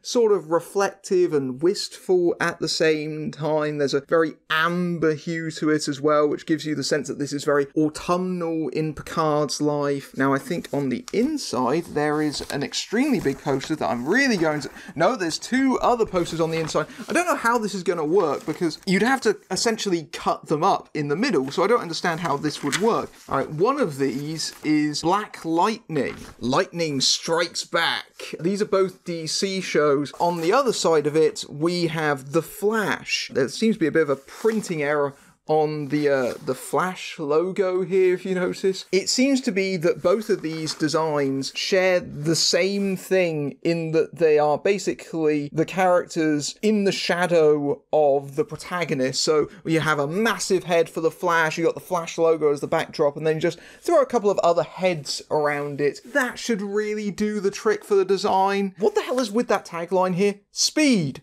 Force. Okay. Thanks. Also, I love that these two have the CW time slots on them. Mondays and Tuesdays on the CW. We don't have the CW in this country. I think if I remember correctly, both of these shows air on Sky, I think. Two more TV show posters here. Now we have the one for Batwoman, the first season with Ruby Rose before she departed from the series. That's how you know that I'm shooting this in June, because in March that hadn't happened yet. Batwoman appears to be posing on some sort of girder, I guess. Her time is now. Her time was one season. This is another fairly generic superhero pose poster with not a lot to really say about it. On the other side, we have this fairly nice, almost hand-drawn looking poster for Supernatural in its Squilliant series. How many years has Supernatural been going on for? Too long. That's the answer. As it is written, so it shall end. Does this mean it's the final season? I hope so. But yeah, generally it follows the same pattern as these other TV show posters, in that you've got the characters arced around a fairly significant symbol, you've got the Winchester's car at the bottom of it, it looks fairly action-packed. Is that another... It seems to be coming apart already, even though I only bought this issue back in December, so good printing quality. And on the back of this is a ridiculously large poster for Star Wars: The Rise of Skywalker. This one actually doesn't have any of the text on it whatsoever, but it does have a big logo for SFX magazine at the bottom of it. This one tries to cram as many characters in as possible, as you would expect. I think it does a fairly good job of making it seem exciting and dramatic. You've got various different action poses. You've got the Falcon behind Rey there. You've even got Rose for the 90 seconds of screen time she has in the movie, but given a fairly prominent placement. The problem is mostly the film that's advertised, which was a bit rubbish, to be honest. I can tell you now, that won't be the only poster for The Rise of Skywalker, incidentally, because there were two of them in this issue. So this is actually two Doctor Who themed posters. This one is promoting a comic book from Titan Comics, Doctor Who, the 13th Doctor, where the 10th and the 13th Doctor join forces. So you've got the 13th Doctor there with her hands illuminated around the TARDIS, which has David Tennant's Doctor coming out of it, and I really like this artwork. It's a really great design. I have not read this comic at all because, again, I don't really read a lot of comics, but it's a lovely image in its own right. And on the back, we've got a poster for Big Finish's audiobook of Doctor Who, The Legacy of Time, which reunites several of the Doctors in its own right. You've got Tom Baker, Peter Davison, Colin Baker, Sylvester McCoy, Paul McGann. You've got a whole bunch of recognisable players from the TV series. Two more TV show posters here. We've got the BBC Dracula, the one by Moffat and Gatiss. So essentially, is like one of their shows in Fast Forward. In 3 episodes, it manages to completely collapse in on itself. Nevertheless, I like this image here of Dracula rising out of a pool of blood. On the other side of it, you've got another BBC show, His Dark Materials. We previously had the Golden Compass, now we have the television version of it, and you've got all the main cast spread around each other. I feel like, in terms of TV show posters, there's a fairly standard idea of make it look dramatic and just space all the characters around the design. And that's pretty much what you have here. There is an attempt at trying to do a sort of two sides. You've got Oxford on one side of it, and on the other side you've got the Northern Lights and Antarctica and all of that. So you've got this kind of crossing between worlds incorporated into the design. It mostly feels like these are designed primarily for streaming services, because obviously when you're thumbing through streaming services, you want to know who's in it, and so you want a big dramatic image with as many of the characters incorporated as possible, especially if they're big major actors like they are here. And I mentioned before that there was going to be another poster for Star Wars The Rise of Skywalker, and here it is. This one is the teaser design, which has Rey and Kylo facing off against each other in their big dramatic battle, and even their lightsabers are reflected in the storm clouds around them, but looming over them like he's controlling everything, which I guess he was, is the shadow of Palpatine, very menacingly looking over the entirety of the scene. This design was the one that I think I put up on my wall, mostly because you couldn't actually see Palpatine when I put it in my video because it was so tall, but you could see the action shot, and so I thought that worked best. And also it's a good way of eliminating Palpatine, who is the worst element of that movie. Now we have a one-sheet design for Dora and the Lost City of Gold, which is the live-action version of the Dora Explorer series, and you have Dora right there in the centre of the design, and it focuses a lot more on the adventure element of it, because obviously you've got the jungle and the golden tomb around it, you've got the characters looking around in wonder, you've got the monkey up there. Sorry, not very familiar with Dora the Explorer. I'm sure that's probably not a surprise to you. But yeah, this has a very kind of almost Indiana Jones for children kind of vibe to it, which is fine. I think it works well for what it needs to do. Teen Titans Go to the Movies, the big screen TV spin-off, which obviously has all the characters standing in front of a movie theatre, which obviously makes sense given the movie is a sort of meta-narrative about the Teen Titans wanting a movie made about themselves in a movie about them, and so that kind of reflects in the poster design. And also at the bottom of the design you've got Deathstroke rolled up in the red carpet, because obviously he's the villain of the movie and you want to show him get him his comeuppance, because that's quite appealing to children. It almost reminds me of the poster for Richie Rich, which does much the same thing. And again, there is an activity sheet on the back with word searches and colour-ins and all that jazz. Now this is a fairly nice poster for The Crimes of Grindelwald. It's nice because it's actually embossed. I don't know if you can actually pick that up on camera very well, but all the edges of it especially and the title are embossed. I believe this was given out at IMAX screenings. I'll tell you right now, I did not pick this up at an IMAX screening. In fact, weirdly enough, I picked this up about a year after it came out. I went and saw something, and that was one of the posters that they were giving away. I think that they just had some leftover stock in the back room, so they just put it out with the rest of the posters at the time, which is fair. I don't really care for Harry Potter in general, but it's a fairly nice design. It seems to have that thing of trying to cram in as many of the characters as possible. I'm not really a big fan of that sort of thing. I feel like having a more dynamic pose and trying to organically put them in there as opposed to just lots and lots of floating heads creates a much more memorable image. Wonder Park, the animated movie that famously doesn't have a director because he was boosted off of the project for sexual harassment allegations, so yikes. But this one has all the characters riding around on a roller coaster and being scared and excited, which is a typically eye-catching image for a children's movie. You even got Smile there in the background, really happy, and it's a really upbeat image that doesn't really convey the fact that it's actually about a girl running away from the fact that her mother is potentially dying. I believe that in the original versions of that movie, that character did actually die, but then they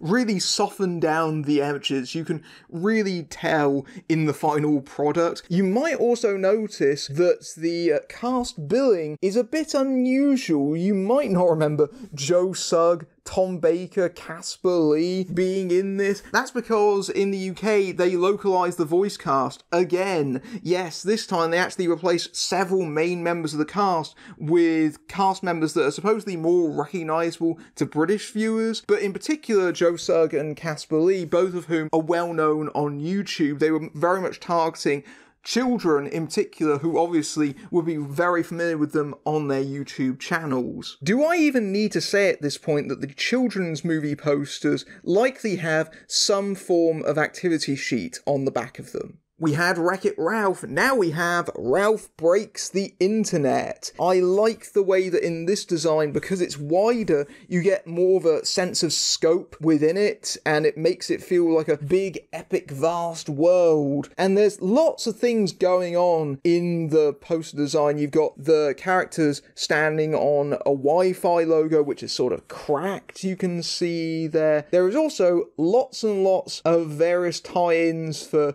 various different companies and apps. So you've got Google there, you've got WhatsApp, Twitter, Instagram, you've got Facebook, YouTube, Pinterest.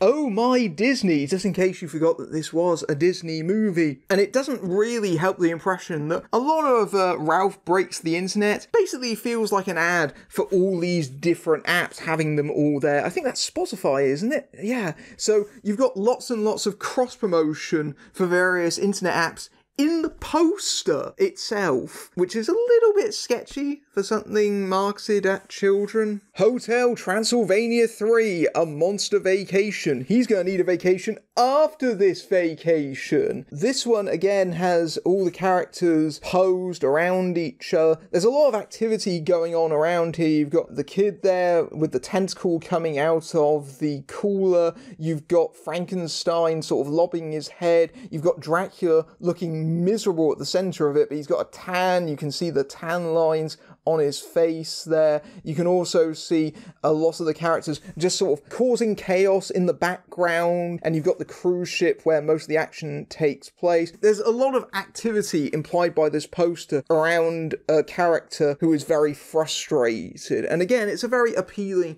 kid-centric image. Horrible Histories, the movie Rotten Romans. This one has a massive cast, as you can likely tell by the fact that there are so many credits at the top of it, but also so many faces crammed into the design. I don't know why they need to put all of them on the poster, but clearly they felt, oh, well, these are going to be very recognisable, especially the British audiences. Let's put them all on there, and the result is, quite frankly, but ugly. So many different Photoshop faces looking in various different directions. No one seems to know quite where they're supposed to be looking at. Derek Jacobi gets a very prominent place, even though he's in the movie for about 2 minutes at best. It feels really overly crowded, especially with the massive logo at the centre of it. It just feels really lazily designed. And then you've got the Horrible Histories rat crowbarred into the corner because there was a tiny microcosm of free space in this design that wasn't taken up by the enormous cast. It's such a really obnoxious design. Spider-Man Into the Spider-Verse. This is the poster for Miles Morales, as you can no doubt tell. I got this when I saw the movie at an early screening. They were giving away posters of the various different characters, and I picked Miles Morales. I almost got the Spider-Noir one, but then I figured, oh, I better not take two, because, you know, that's being greedy. That takes away from someone who might actually want that as well. So I decided to just stick with this one, but it very much captures the sense of the movie. You've got Miles wearing his Spider-Man costume underneath his hoodie and his shorts, and he's got his Nikes on, and it's a really dramatic pose, almost like you've caught him in the midst of the action. You've got the sort of art style of the movie almost faithfully represented, especially in the titling font as well. One thing I actually hadn't noticed up until just now is actually the newsprint effect on his sleeve there, and the highlights in general on his jacket. Again, a nice way of incorporating the art style of the movie into the design. And this is it. We've come to the very last one in this half of the collection. Home is calling for Aquaman here. And we've got Aquaman standing majestically on his stone with his staff, along with a whole bunch of sharks, turtles, whales, and dolphins, all coming towards the camera, which really gives you a sense of the epic scale of the movie, but also the way that he can command all of them. You've got the lens flare there, almost seems like a sort of summoning symbol behind Aquaman for all of these different aquatic creatures. And also you get a sense of the underwater city as well on the side of it there. But it's a really dramatic poster that puts Aquaman front and center in his own design, and it makes it look cool and exciting, which is exactly what you want, because Aquaman does have a bit of a reputation for being a bit of a dorky superhero, unfortunately, and you can tell that that was definitely what they were trying to counter in this design. This one actually came out of Sci-Fi magazine. On the back of it is not actually another poster, it's the complete history of the universe, what the genre tells us about our past, present and future, and it's all this kind of timeline of events that have happened in various different movies. Oh my god, there's been a development. I was putting this whole thing away, and then I noticed there was a pocket on the front of it, and I went, maybe there's something in that pocket. Maybe I ought to just check. And I opened it up, and sure enough, there's even more posters inside of that. Even more. Oh my goodness. On top of it, you've got the original 3D glasses for Spy Kids 3D. It's even got a strap on the back of it to keep it on the back of your head. So let me just put those on. Yeah, this is exactly what the viewing experience was like, watching it with red and blue glasses. I probably shouldn't keep it on here too long, just in case there's loads and loads of dust on it, which there probably is.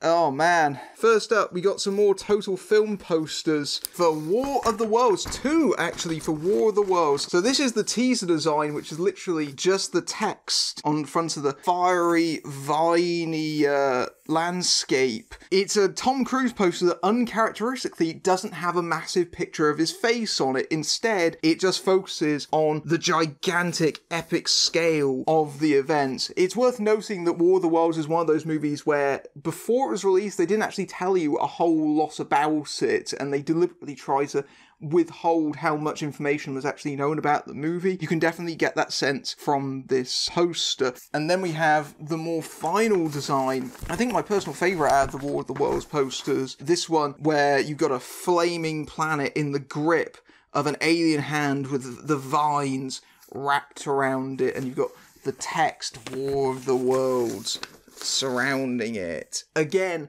uncharacteristically doesn't have Tom Cruise on it. That was something they rectified for the DVD release, which looked terrible. And it's a shame, because this is a really dramatic, really atmospheric piece of poster art. The Bourne Supremacy, they stole his identity, now he wants it back. This one is a more kind of action movie pose. You've got Jason Bourne wearing his big overcoat, he's got a gun in his hand, you've got the CIA symbol in the background there. You've also got this sense that he's out for justice, he's out for revenge, he's this brooding, dark, shadowy figure. The Terminal, Life is Waiting. This is the Steven Spielberg movie. I think this poster gives you a good sense of the premise, and you've got Tom Hanks's Victor Navorsky there standing around to himself while you've got everyone else moving around the bustle of this airport. There's lots of motion blur surrounding him, but he's static because, of course, he has to live in an airport. He's stuck there. And so you get the sense that for Tom Hanks's character, life is in a holding pattern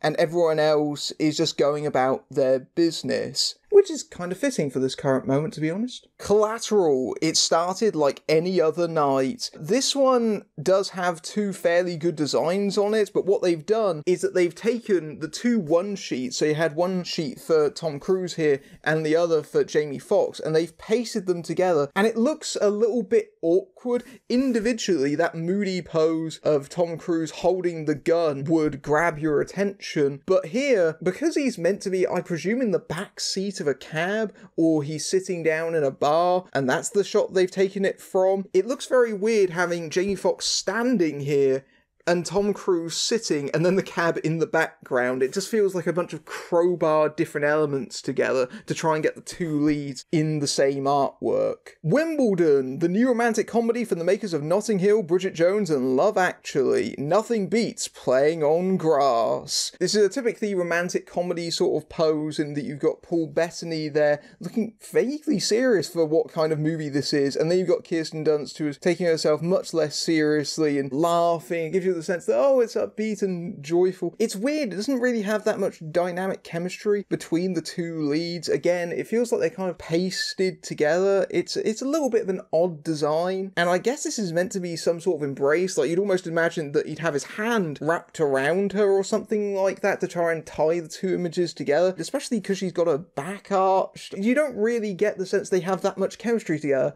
from this one poster, which is odd. Speaking of Bridget Jones, the edge of reason, the perfect boyfriend, the perfect life, what could possibly go wrong? Same Bridget, brand new diary. And it's a shot that is basically a massive picture of Renee Zellweger's face looking, ooh, I'm surprised, ooh. It's a poster that doesn't really tell you very much about the movie, but it doesn't really need to because, you know, it's got Bridget Jones played by Renee Zellweger, and that's all they really need to sell you on it. National Treasure. Now, this one is a bit different to the usual in that the puzzle sheet is on the front of it this time. Follow the instructions on the reverse to discover the code, and you could win a chance to be a spy for a day. Ooh. You got some sort of code on the front of it here. So this is not really technically a theatrical poster. Crack this 7-letter code using the grids on the front of the poster, and then go online to thefilmfactory.co.uk/treasure. That site doesn't exist anymore, so don't even try that.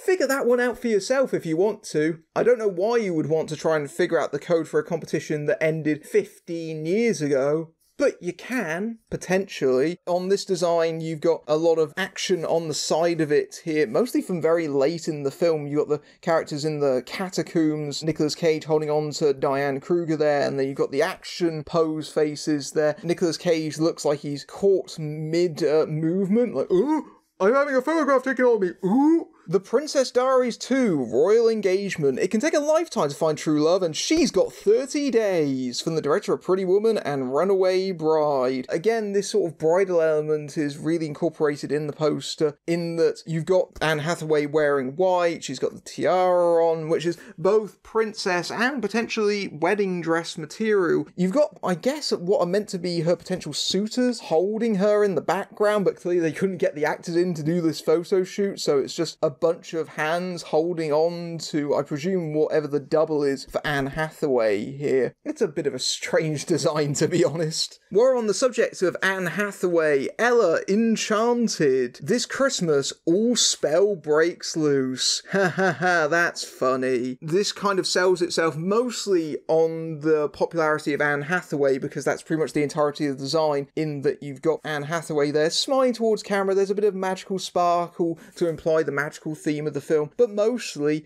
it's all about Ella with the big letters and Anne Hathaway smiling at the audience. A tiny, tiny postcard for About a Boy. Let's see if I can raise this up to the camera and, yep, okay. It's the typical standard design for the movie. You got young Nicholas Hoult staring up at Hugh Grant there. There's a lot of posters at this time that are just characters on white backgrounds. I don't know why they went for that very simple effect. It doesn't really tell you all that much about the movie, but in some cases it doesn't really need to. Like the Ella Enchanted one we just looked at, the main appeal of the poster is Hugh Grant, really, to be honest. Now, these ones came out of an issue of Total Film way back in the day. I think you can tell because you've got the very, very old logo there. Let's see if I can try and get all this in frame. So this one is the poster for The Untouchables. Al Capone. He ruled Chicago with absolute power. No one could stop him until Elliot Ness and a small force of men swore they would bring him down. You don't really get taglines that long these days. You don't get taglines that pretty much encapsulate the movie. I know that some posters back in the day had paragraphs of text on them, and it just felt like it was overloading them. Do they actually expect anyone to read it? I suppose in the days where, before you could actually look a film up on IMDb, that was somewhat necessary, but it it just feels like an overbaked prologue. This one does have a bit of damage on it, as you can no doubt notice. This one probably came out of a magazine in 1998, so you have to take it with a little bit of slack here. But you've got the Untouchables with their guns pointing at the camera. I think that sort of design is actually banned on London Underground. You cannot have a character pointing the gun directly at the audience, presumably because it's a bit too shocking and a bit too... If you caught it in the corner of your eye, you might jump or something like that. You've also got Al Capone looming over them in the background, as this to imply his incredible power. And there does appear to be a bit of damage going on here as well. Not sure what's happened there with his eye. On the other side of it, the Bruce Lee classic, Enter the Dragon, the first American-produced martial arts spectacular with the legendary Bruce Lee, and the last, sadly. This one has the classic artwork where he's holding the chain sticks. As you no doubt know, in the UK, they were notorious for censoring out nunchucks or chain sticks out of movies. And Enter the Dragon was released with that material intact at first, but then when James Furman came in as the head of the BBFC, what he did is that he recalled the film. He got Warner Brothers to take it out of circulation so that he could cut it and remove all that footage, because there have been rumours that kids had been imitating Bruce Lee and trying to get all kinds of illegal weaponry. So when they re-released the movie, they changed the artwork. So instead of it being chain sticks, they'd rebrushed it so that it was actually a kendo stick or something like that, which, you know, a stick is quite accessible. I mean, most people can find bats and things like that. So I don't know if that really addresses the problem, but that even carried over to some of the home video artwork. The very first UK DVD of Enter the Dragon, which was cut, and I believe that was released in the very late 90s, has the stick artwork on it. A bit of a spoiler on this poster, you've got Jim Kelly there, dead. On the poster. I feel like that gives away the fate of the character a little bit. Now we've got an activity sheet for Star Wars Episode 2, where you can colour in the characters, join the dots to reveal Yoda. It's not even a poster, it's just an activity sheet on both sides of it. I don't know why I kept this. I must have just picked up and went, oh well, keep it anyway. And the rest of these are just duplicates of what we've already seen, so I'm just going to put these back in the front where they belong. So yeah, that's it. That's the last of the posters. So yeah, that's about half of my movie poster collection. Thank you for joining me on this incredibly long, indulgent journey. If you've managed to make it to the end, bravo. Really, absolutely bravo. This has been something that I've been working on for absolutely months, trying to whittle down the footage, and I hope that it's been enjoyable. I hope that it's been a really nice trip down memory lane. I know it certainly has been for me. I feel very old going through over 20 years of movie poster memorabilia. Maybe at some point I will do the other half of this collection, but definitely not right now. Bye everyone!